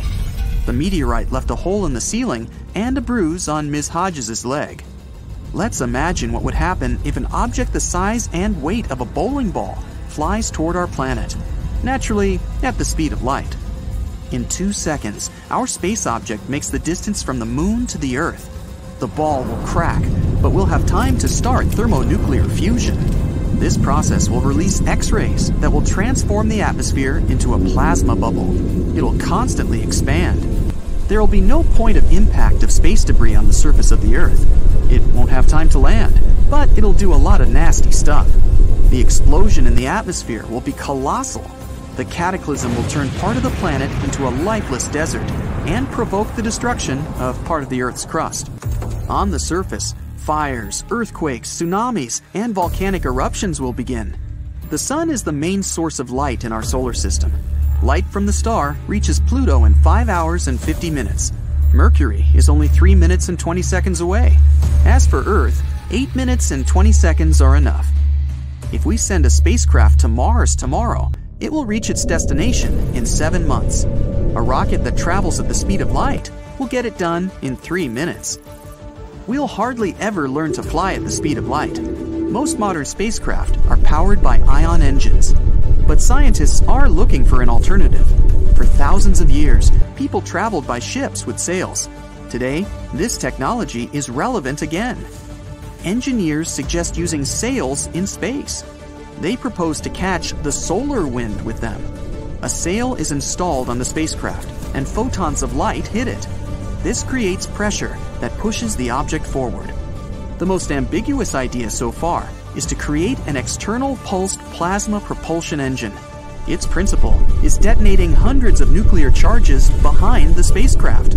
The ship will fly forward on their shockwave. Thanks, but no thanks. The most sci-fi way to travel in space is to use a warp drive. In this case, we can fly faster than the speed of light. But first, we have to build an engine that distorts space-time and use this distortion for space travel. So far, this technology can only be found in movies and comics. Hello, Brightsiders! Today, we have a very unusual topic. We are discussing toilets in space. Do you know that the first astronauts didn't have a toilet at all? The first American astronaut and the second man in space, Alan Shepard, found himself in a very awkward situation. His flight was only supposed to last 15 minutes, so the engineers didn't install any toilet inside his spacecraft. Shepard took his seat in the spaceship about an hour before the scheduled launch. But due to weather conditions and technical problems, the rocket launch was delayed by 2 hours. Alan Shepard was lying on his back in the spaceship all this time. At one point, he felt the need to go number 1. He reported it to ground control, but if Alan Shepard got out of the rocket to do his business, it would delay the rocket launch indefinitely. So, ground control didn't let him out of the rocket. The only option for him was to try and relax. In the end, he did his business right inside his suit. It's a good thing his spacesuit and the clothes underneath were made of cotton, which is quite absorbent and soaked up all the liquid. So Alan Shepard completed his flight in comfort and relatively dry. Though he still needed to turn off the sensors in his suit because if they got wet, they could cause a short circuit. But the first man in space, Yuri Gagarin, managed to solve the same problem before the rocket was launched. When he was transported to the rocket by bus, a couple of minutes before they arrived at the rocket, he asked for a stop and relieved himself. This way, Yuri Gagarin made his nearly 2-hour flight in comfort. So remember, always go to the restroom before a long trip. Later, NASA took care of astronauts' call of nature using the following device as they sent people into space on more extended missions. It consisted of a cylinder that an astronaut had to put on. Astronauts placed this system on straps near their waists. This cylinder was connected to a bag that collected all the waste. That was the first NASA toilet. Comfortable and cheap. NASA also tried to experiment with astronauts' diets. It was all about slowing down the digestive process and prolonging the time between eating food and drinking water to produce waste. One of the astronauts, John Glenn, tried this method out. His flight around Earth lasted about 5 hours. A special diet and medication allowed the astronaut to avoid the call of nature for a relatively long time. He did his business right before re-entering the atmosphere. When scientists analyzed his waste, they found out that its volume was 35% more than the average person's bladder could hold at maximum capacity. But the astronaut had no complaints about his condition, and he said the flight had been quite comfortable. I know that now when astronauts spend time inside a space station or a spacecraft in outer space, they sometimes wear their spacesuits for up to 9 hours. It means that using the regular toilet on board isn't really an option. The solution to this problem is simple: diapers. They are more advanced than the ones sold on Earth, of course, with a special absorbent sewn into the fabric. It can keep an astronaut's body dry for a long time. As you already know, I'm a high school teacher. If we went with my students on a school excursion to the International Space Station, the first question they would ask would probably be, "Tom, where's the restroom?" Well, of course, they would be also excited to learn about the cosmos, but it turns out that using a restroom in zero gravity might be quite a challenge, for which one needs to be prepared. If you take a hose in your backyard and start watering your flowers, the water comes out in a solid stream. The gravity captures it and falls where you aim. And in space, as you know, there's almost no gravity. So the water that comes out of the hose keeps flying in the same direction. And if you have to hit a precise target, it's even more difficult. The stream can break into droplets. They will start bouncing off the walls, going down and flying up. So if you're trying to use a regular toilet in space, you would be surrounded by flying droplets. The solution to this problem is to create a force that will attract the waste. If not gravity, then vacuum. Like the one we have in airplane toilets. After pressing the flush button there, you always hear a humming sound. That's the fan that starts pumping the air out of the waste tank. When the pressure is low enough, the hole in the drain opens and all the waste is instantly pulled down. And this is how the space toilet works at the International Space Station, where you have to create such vacuum from the very beginning. This way, the hose water will form a stream, not because of gravity, but the air pulled inside by a fan. Oh, and regular toilets won't do. If you need to use the bathroom on the ISS, you need to take a hose and turn the toilet on with a button. The fan inside will start spinning, pulling in the air. You'll do your business essentially into a vacuum cleaner. There's a unique funnel-shaped hose end so that both men and women can use the toilet. A suction airstream picks up all the droplets and directs them into the tank. Then comes the whole waste cleaning system with many filters and chemicals. There's also a tank of powerful acid. It's there to dissolve any solid formations in the waste. Otherwise, they can clog the filters and valves and complex systems and cause a breakdown. A leaky toilet is a very unpleasant thing when you're locked in a tight space without gravity. That acid can easily dissolve even some metals. That's why space toilet materials are made of special titanium alloys, super resistant and very expensive. After being cleaned, the waste gets turned into drinking water. It means that with time you'll turn it into the garbage again and the cycle will repeat and repeat all over. Don't worry, the purification system works exceptionally well, so there's no harm in drinking the water. And your coffee also won't taste any worse. Things are a little more complicated if you run to the toilet for number 2. Then, just like on Earth, you'll have to lift the toilet lid first. At this point, the same fan as in the previous case turns on. It should already be working to prevent bad smells. Then it would help if you sat on the toilet, and here's another challenge. It's hard to do it in zero gravity. So there are straps for your feet and handles to hold on to. The fan does its job and your business goes into the waste tank. Paper and tissues go in there too. Each portion of solid waste then goes into a bag and gets sealed.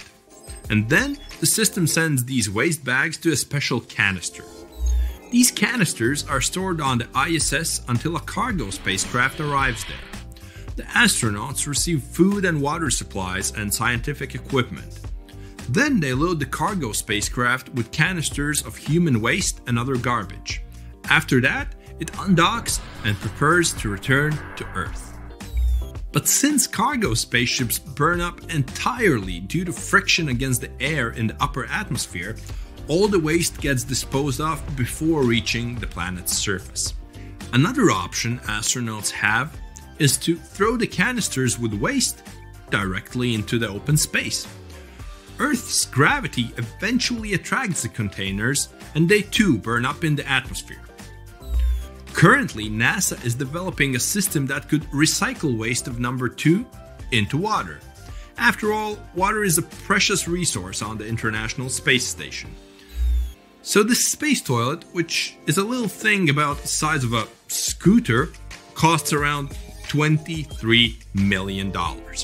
That includes manufacturing and a dozen years of development. And this price doesn't even include the delivery to the International Space Station. For that money, you could buy a Bugatti Veyron, the most expensive car in the world, or something similar. Or a private jet, for example.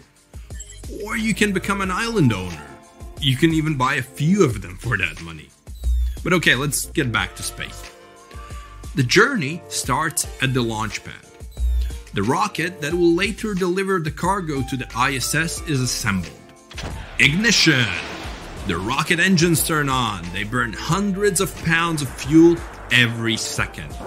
The rocket goes up, and when all the fuel is burned, the rocket's first stage undocks. It returns to Earth and makes a soft landing. The booster can be used again after refueling. Once the booster is undocked, the rocket's second stage fires the engines. More fuel is burned so that the rocket can reach the ISS altitude of about 250 miles above the sea level. Once in orbit, the cargo spacecraft docks with the ISS. And voila! The space toilet is delivered. But it costs about $50 million to launch a booster rocket like Falcon 9. We also plan to send people to Mars, and the trip will take them about 7 months. So we should create a comfortable bathroom for the astronauts probably. The design of the 23 million toilets is bound to be improved. Let's wish the engineers to make it smaller and lighter, so this way it uses less space and saves more fuel. Thank you for watching today, Brightsiders, and remember, let's learn something new every day together with Brightside. It's probably one of the worst nightmares for an astronaut, to float away to outer space without any hope to return. Just imagine slowly moving away from the International Space Station into an endless black void because of some accident, somewhere where there's absolutely nothing but a cold vacuum. Fortunately, you still have an opportunity to survive. Let's have a detailed look at the moment when this can happen. So, you're on the International Space Station. It's now at an altitude of about 250 miles in the upper layers of the atmosphere. It's important to mention that it's not just hanging out there in space. Earth's gravity is constantly pulling on the station. Not to fall, the station needs to fly around our planet at a speed of about 17,000 miles per hour. That speed is fast enough to help the station fight the planet's pull. But on the ISS, when you go into outer space, you don't feel this speed. It seems to you that you're floating in one place, watching Earth spin. But there's still a lot of space debris that moves in the opposite direction. From the point of view of a person on the ISS, the speed of these objects is incredibly fast. You put on a spacesuit. It has oxygen supplies and is equipped with a water compartment so you can drink during the mission. So, you're about to walk into space. First, you need to go through a special door called an airlock. Once you're inside, you see that there are two doors here. You enter and close the first door to block access to the space station's oxygen. Then you open the door leading to space. What you're about to do is called a spacewalk. There are several reasons why you might be in outer space right now. You may be conducting scientific experiments to find out how different things behave in space. Also, you can be testing new equipment, sensors, and other high-tech gizmos. Another reason might be the repair of failed parts or routine maintenance of the International Space Station. Before taking a step into the void, you attach your spacesuit to a rope connected to the body of the ship.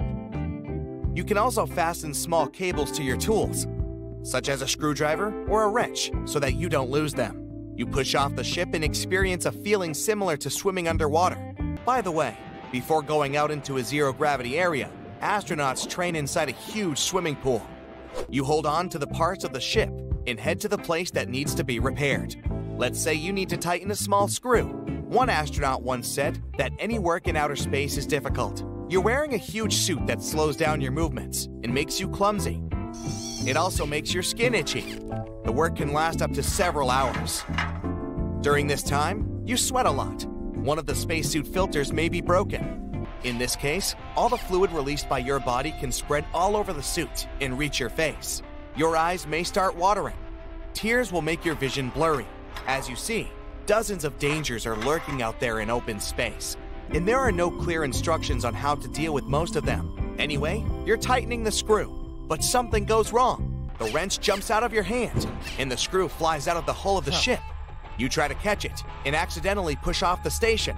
You manage to grab the screw, but your body is already flying away. You have nothing to hold on to, but you have the rope. And oh no, it's not tied to your spacesuit anymore. You've attached it incorrectly. Now you're not just flying away from the station, your body is also spinning. The views of blue Earth and black space switch in front of your eyes. You can't stop. Fortunately, the cable is not the only safety measure. Your spacesuit is equipped with a SAFER, Simplified Aid for EVA Rescue. This is a backpack with fuel that works like a jetpack.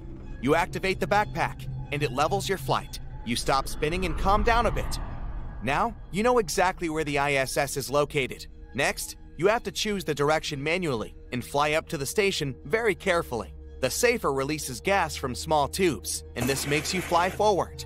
Using the SAFER control panel that looks similar to a joystick, you can change the direction in which the gas is released. This way, you'll steer your spacesuit. Make sure the station is in your line of sight. Press the joystick to activate the tubes, but take your time. You have to stabilize your forward movement. Pressing the wrong button can cause you to spin again, and this will reduce your chances of returning. Each astronaut spends many hours in a virtual reality simulator that makes them feel like being in outer space. So know how to control the SAFER. You're approaching the station at a slow pace. Don't let the backpack speed you up. If you start to accelerate, you need to point the tubes in the opposite direction to slow yourself down. If you fly too fast, you can crash into the station and damage the spacesuit. You've finally arrived at the ISS. You need to cling to something and move toward the airlock. You feel as if you're climbing a mountain underwater. You get to the airlock. Phew! Well, let's go back in time to the moment when you were flying away from the ISS. So, you tried to use the backpack to level your movement. You're nervous and can't calm down. You randomly press the joystick and chaotically direct the tubes in different directions. A few minutes pass. You haven't come closer to the station. and the fuel in the Safer has run out. Now, you're even more nervous. Let's go back in time again. You float away from the ISS. Then use the Safer and slow down the rotation speed of your body. Now you're facing the ISS. You approach the station with slow but steady thrusts. Everything is going well, but at one moment, you notice some movement. This is a small piece of metal from an old satellite. It crashes into the Safer and slices through the backpack. Fuel starts leaking out into space. You start spinning again because of the impact. You don't understand which way you are moving. All you need now is to take a deep breath and use the remaining fuel to stop. Done. You're floating without rotating. There are no instructions and protocols that will help you get out of the situation. You're moving in outer space and can control this process. To return to the ISS, you need to push off something. Fortunately, you have time to think about what to do next. Your spacesuit has oxygen reserves that are enough for several hours. Also, you have water. You can drink it through a small rubber straw attached to the inside of your helmet neck ring. You're the first human in history who got into such a situation. But this doesn't mean there's no chance of survival. If you could throw something to the side, it'd set you in motion. For example, if you had a heavy wrench, you could throw it in the opposite direction from the ISS. This way, you'd launch yourself toward the station. But unfortunately, you have nothing to throw. You have your broken Safer, but you can't remove it without another person's assistance. You enjoy the beautiful view of Earth and try to breathe as slowly as possible to save oxygen. It seems there's no chance left for you. But at this moment, other astronauts call you using the radio. They see your location and are going to save you. Your colleague is heading in your direction. She's attached securely to 2 long cables. She's going to give you one of them when she reaches you. Using the Safer, the astronaut flies in your direction. She's very close. Finally, she slows down and grabs your hand. She unhooks one of the cables from her spacesuit and attaches it to yours. Using the cable, you approach the station. At this moment, a rusty bolt flies by. The main danger is that space debris can break through your spacesuit and tear the rope. You accelerate and reach the airlock, and then you open the door and dive inside. One of the most dangerous space missions has been completed. Theoretically, there's another way to save you. A spacecraft delivering food and air supplies to the ISS can pick you up and bring you back to the station. But this mission is even more difficult, as it requires a very precise route calculation. If something goes wrong, the spaceship can kick you. In this case, you will fly away at high speed. You can travel for several hours until you run out of oxygen, or a piece of space debris destroys your spacesuit. Fortunately, all astronauts are well-trained and experienced enough to avoid such accidents.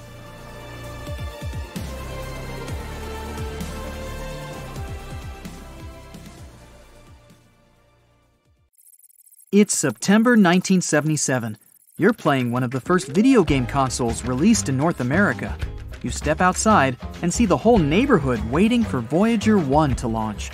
It's a super sunny day, so you squint a little, trying to see what's happening. You live in the neighborhood right outside the launching station. You get yourself some food and watch the Voyager take off into space. You're so impressed, you decide to dedicate your career to working with NASA. 35 years later, you're now a senior official in NASA, specializing in Voyager 1.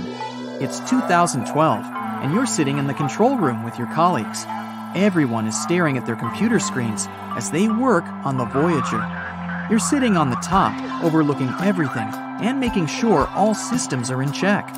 This day is special, as Voyager 1 is about to exit the heliosphere, which is a science word for the outer shell of our solar system. It's a bubble of space affected by the solar wind, which comes from the sun. By 2021, it got 14 billion miles away from Earth, which is equivalent to 153 astronomical units from the sun. 1 astronomical unit is the distance between the sun and the Earth. The craft was originally meant to fly by Uranus, Saturn, and Jupiter, and toss itself from one planet to another with the use of their gravitational pull. Everyone is impatiently waiting for it to exit the heliosphere. 3, 2, 1, and it's officially out. All systems are normal and functioning. You praise your team for doing an excellent job. With Voyager 1 reaching this far, there's still tons to explore in outer space. You were once a young adult watching the craft launch outside your neighborhood, and now you're the main person in charge of the operation. 9 years later. Since Voyager 1 left the heliosphere, you've been checking up on it every now and then, making sure all systems and functions are in order. It's been sending back measurements of the interstellar medium. It's the area between the stars of our galaxy, consisting of ionized materials. Ionized is basically a simple version of a molecule or substance. The interstellar medium is an electrically charged state of plasma, or ionized plasma, and is very unstable. It's like going from lightning in a thunderstorm back to calm rain in a matter of seconds. The plasma up there is different than the plasma on Earth, in that it's difficult to filter out. There are around 0.06 atoms for every cubic inch in the interstellar medium. The air we breathe on Earth has billions of atoms. By measuring the plasma in the interstellar medium, we can further understand the behavior and structure of chemicals and gases. It's possible that the oxygen we know and love on Earth is different than the ones out there. One of your main tasks is to learn more about how the solar wind from the sun and interstellar medium interact with each other to create the heliosphere. So, after doing some routine checkups and other maintenance work on Voyager 1 from the control room, you notice something strange coming from the screen. You sit in front of the computer, crunching the numbers of the plasma vibrations and convert them into an audio file of about 3 kilohertz. You click on it and listen to an eerie, subtle hum. You and your team are surprised that these vibrations occurred in such a small frequency. Given that space is massive, something like this might mean life on other planets. Everyone else at the station rushes to the control room to listen to that sound from outer space. It's monotonous and faint, but it's definitely coming from outside the heliosphere. You run the numbers over and over to make sure it's not a fluke, but it's on point. You make sure your team doesn't spill the beans to anyone outside until everything is known and clear. You get into beast mode with work and try to catch the sound again, and it remains. You can't sleep trying to think of something that could be producing this hum. A few days pass by, and the sound is pretty consistent. If there was some life out there trying to communicate with you, then surely it would have said something that can be deciphered. You analyze the audio files once again, trying to see if it's some phonetic language you don't know. You call in a linguist to see if she can make something out of it. You and the squad gather around, waiting impatiently for some answers. After a while, she believes that it might be someone out there communicating with us, but the only way to find out is by sending something back to them. You arrange a meeting with your team and try to figure out what message you can send. After much thinking and lots of coffee, you decide to send them one phrase in English. Who are you? You send out the signal through Voyager 1 and wait for any changes in the hum, but you don't get anything straight away. It may take some time for a response. You wait all night, and still, there's nothing. It's starting to look like there isn't anything out there. For the next couple of days, you keep sending out phrases for anything to pick up. Since space is a vacuum, sound waves can't travel, so sending out voice messages on a large speaker won't work. You locate the source of the humming and aim for it when sending the audio file. Every day, you send something different, but still, you don't hear anything from them for a week. It seems that intelligent life in the distant world isn't real. The areas between the star systems in a galaxy aren't necessarily a complete vacuum. That's where the interstellar medium is. It contains gases, dust, and cosmic rays, which are energy particles. After many months of this constant humming being produced, you still try to figure out what's going on. You sit there, remembering the time when the Voyager was first launched. You remember running outside after playing some video games. You couldn't see properly because of the sun, and you freeze in your spot and have a eureka moment. You go through some notes taken in the past. The answer was in front of you all this time. Every now and then, the sun sends a burst of energy that causes the plasma of interstellar space to vibrate. Scientists can measure the frequency of waves when the plasma vibrates to show how close they are to each other. and on the day when the hum was delivered, there were some irregular frequencies coming from the sun. So that hum might have been the plasma vibrating in a weird way because of the sun flares. But these low-level vibrations last longer than quick jumps and spikes. They're fainter. You run the tests again and find out that it's not some intelligent life forms out there trying to talk to you. It's the little vibrations caused by sun flares. You notify your team about this breakthrough, and everyone's celebrating. But after all these tests and research, you still don't know why plasma in the interstellar medium vibrates in such a way. Those answers will have to wait. 2027. It's been 50 years since the launch of Voyager 1. You're way into your senior years and just retired from NASA. You have many scholarships in your name and programs for young people who want to learn about space and science. You go back to the control room once more, where you thought you had discovered intelligent life on a distant world. Then you remember all the good times you had. You say goodbye to everything, knowing that this is Voyager's final moments. It was built to last up to 50 years. After that, it'll just be a floating object in the vastness of space. It's already surprising to know that this is Earth's most distant object from us, but it's time to let others take your place. You shut off the lights and close the door. The Voyager makes one last beep before eternal silence. There's a giant ghostly hand that stretches across space. Its eerie fingers are reaching for a glowing red cloud that looks like molten space lava.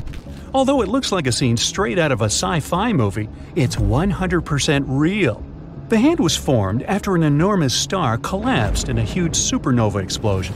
The boom created a new star that is bursting with energy. The energy given off by the star is so big that it caused debris from the explosion to swirl around it. This is what created the supernatural-looking hand. The hand is so big that it stretches a colossal 150 light-years. As for the lava-like structure it's reaching for, that's actually a huge gas cloud. So, while it looks spooky, it's completely harmless, and you can go to sleep tonight without worrying about a giant ghostly space hand scooping you out of bed. There's a bizarre star hidden in the depths of space that seems to randomly flash on and off. It's known as Tabby's star, and its light dims at super irregular intervals for really odd lengths of time. There have been so many theories about what's causing this, from meteor showers to outer space interference. The comet shower idea was quickly debunked. Dust from comets, which would block the light, goes away after a couple of months. Tabby's star fades slowly over decades, so the timing just doesn't add up. It can't be down to planets either, as no planet is big enough to block that much light from a star. After years of speculation, scientists have finally found an explanation for the strange phenomenon. The dimming and brightening are actually a result of space dust. A ring of dust surrounds the star, which often temporarily blocks its light. On day 8 of its mission in 2019, China's lunar rover discovered something really strange on the far side of our moon that caught the attention of the entire world. While navigating a path around a bunch of lunar craters, it spotted something really weird lurking inside one of the moon's holes. It was a colored substance, just like gel, that we'd never encountered before. The curious material was a rich dark green color and glistened like diamonds. After a year of analyzing the foreign substance that measured 20 inches by 6 inches, the scientists finally came to a conclusion. The glistening effect seems to come from glass. In space, it usually appears as a result of lunar impact melts. This means that it's most likely from a comet or rock that has hit the moon and melted upon impact. But while it's likely that the strange substance is just melted rock, scientists aren't 100% sure. This is because the pictures were captured under bad lighting conditions, and there were a bunch of other factors that badly impacted the quality of the images. So, the jury is still out on this one. There's a huge space cucumber floating through the galaxy, and no one really knows where it came from or why it's there. Okay, it's not exactly a cucumber, or a pickle. It's more likely a super elongated rock. Scientists think it may be longer than half a mile, but only 540 feet wide.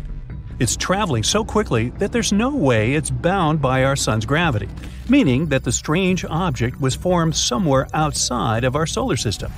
We don't even know how long it's been wandering through space.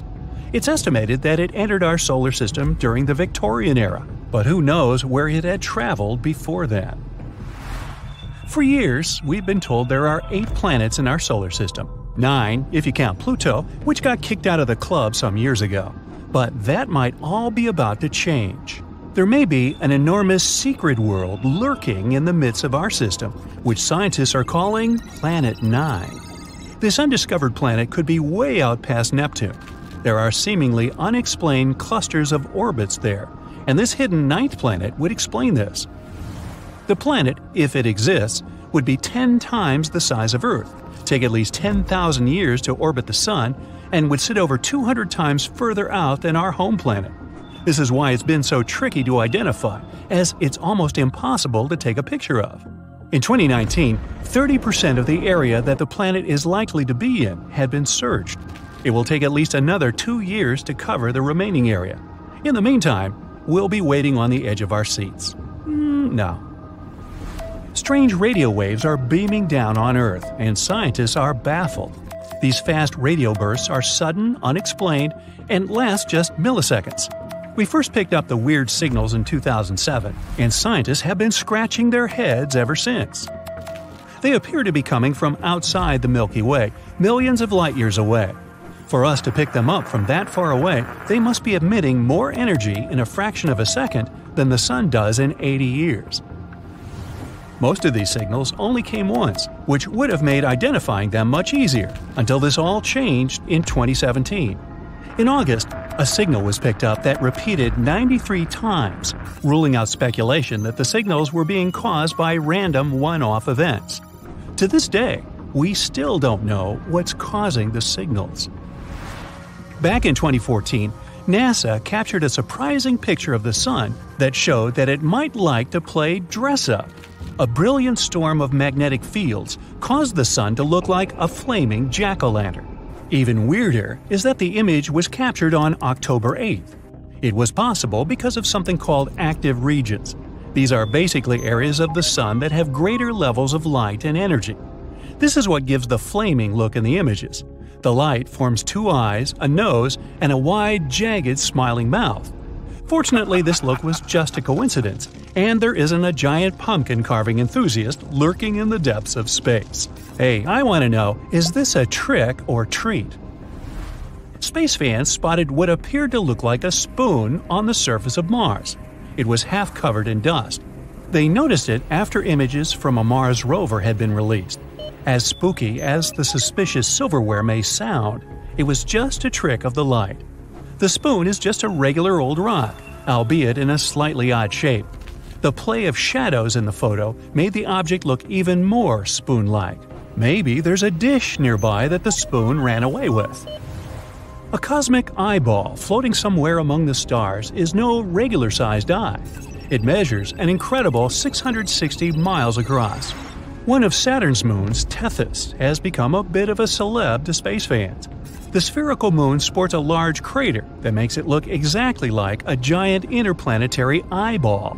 There's even a set of peaks inside the crater that look like an iris. Saturn has a gang of 60 moons in total, and Tethys isn't the only one that looks like a random Earth object. Prometheus looks like a potato, Atlas resembles a pita bread freshly served from a Greek restaurant, and Mimas even looks like some villain's spacecraft. And then there's this. There's a giant cat's eye right in the middle of space.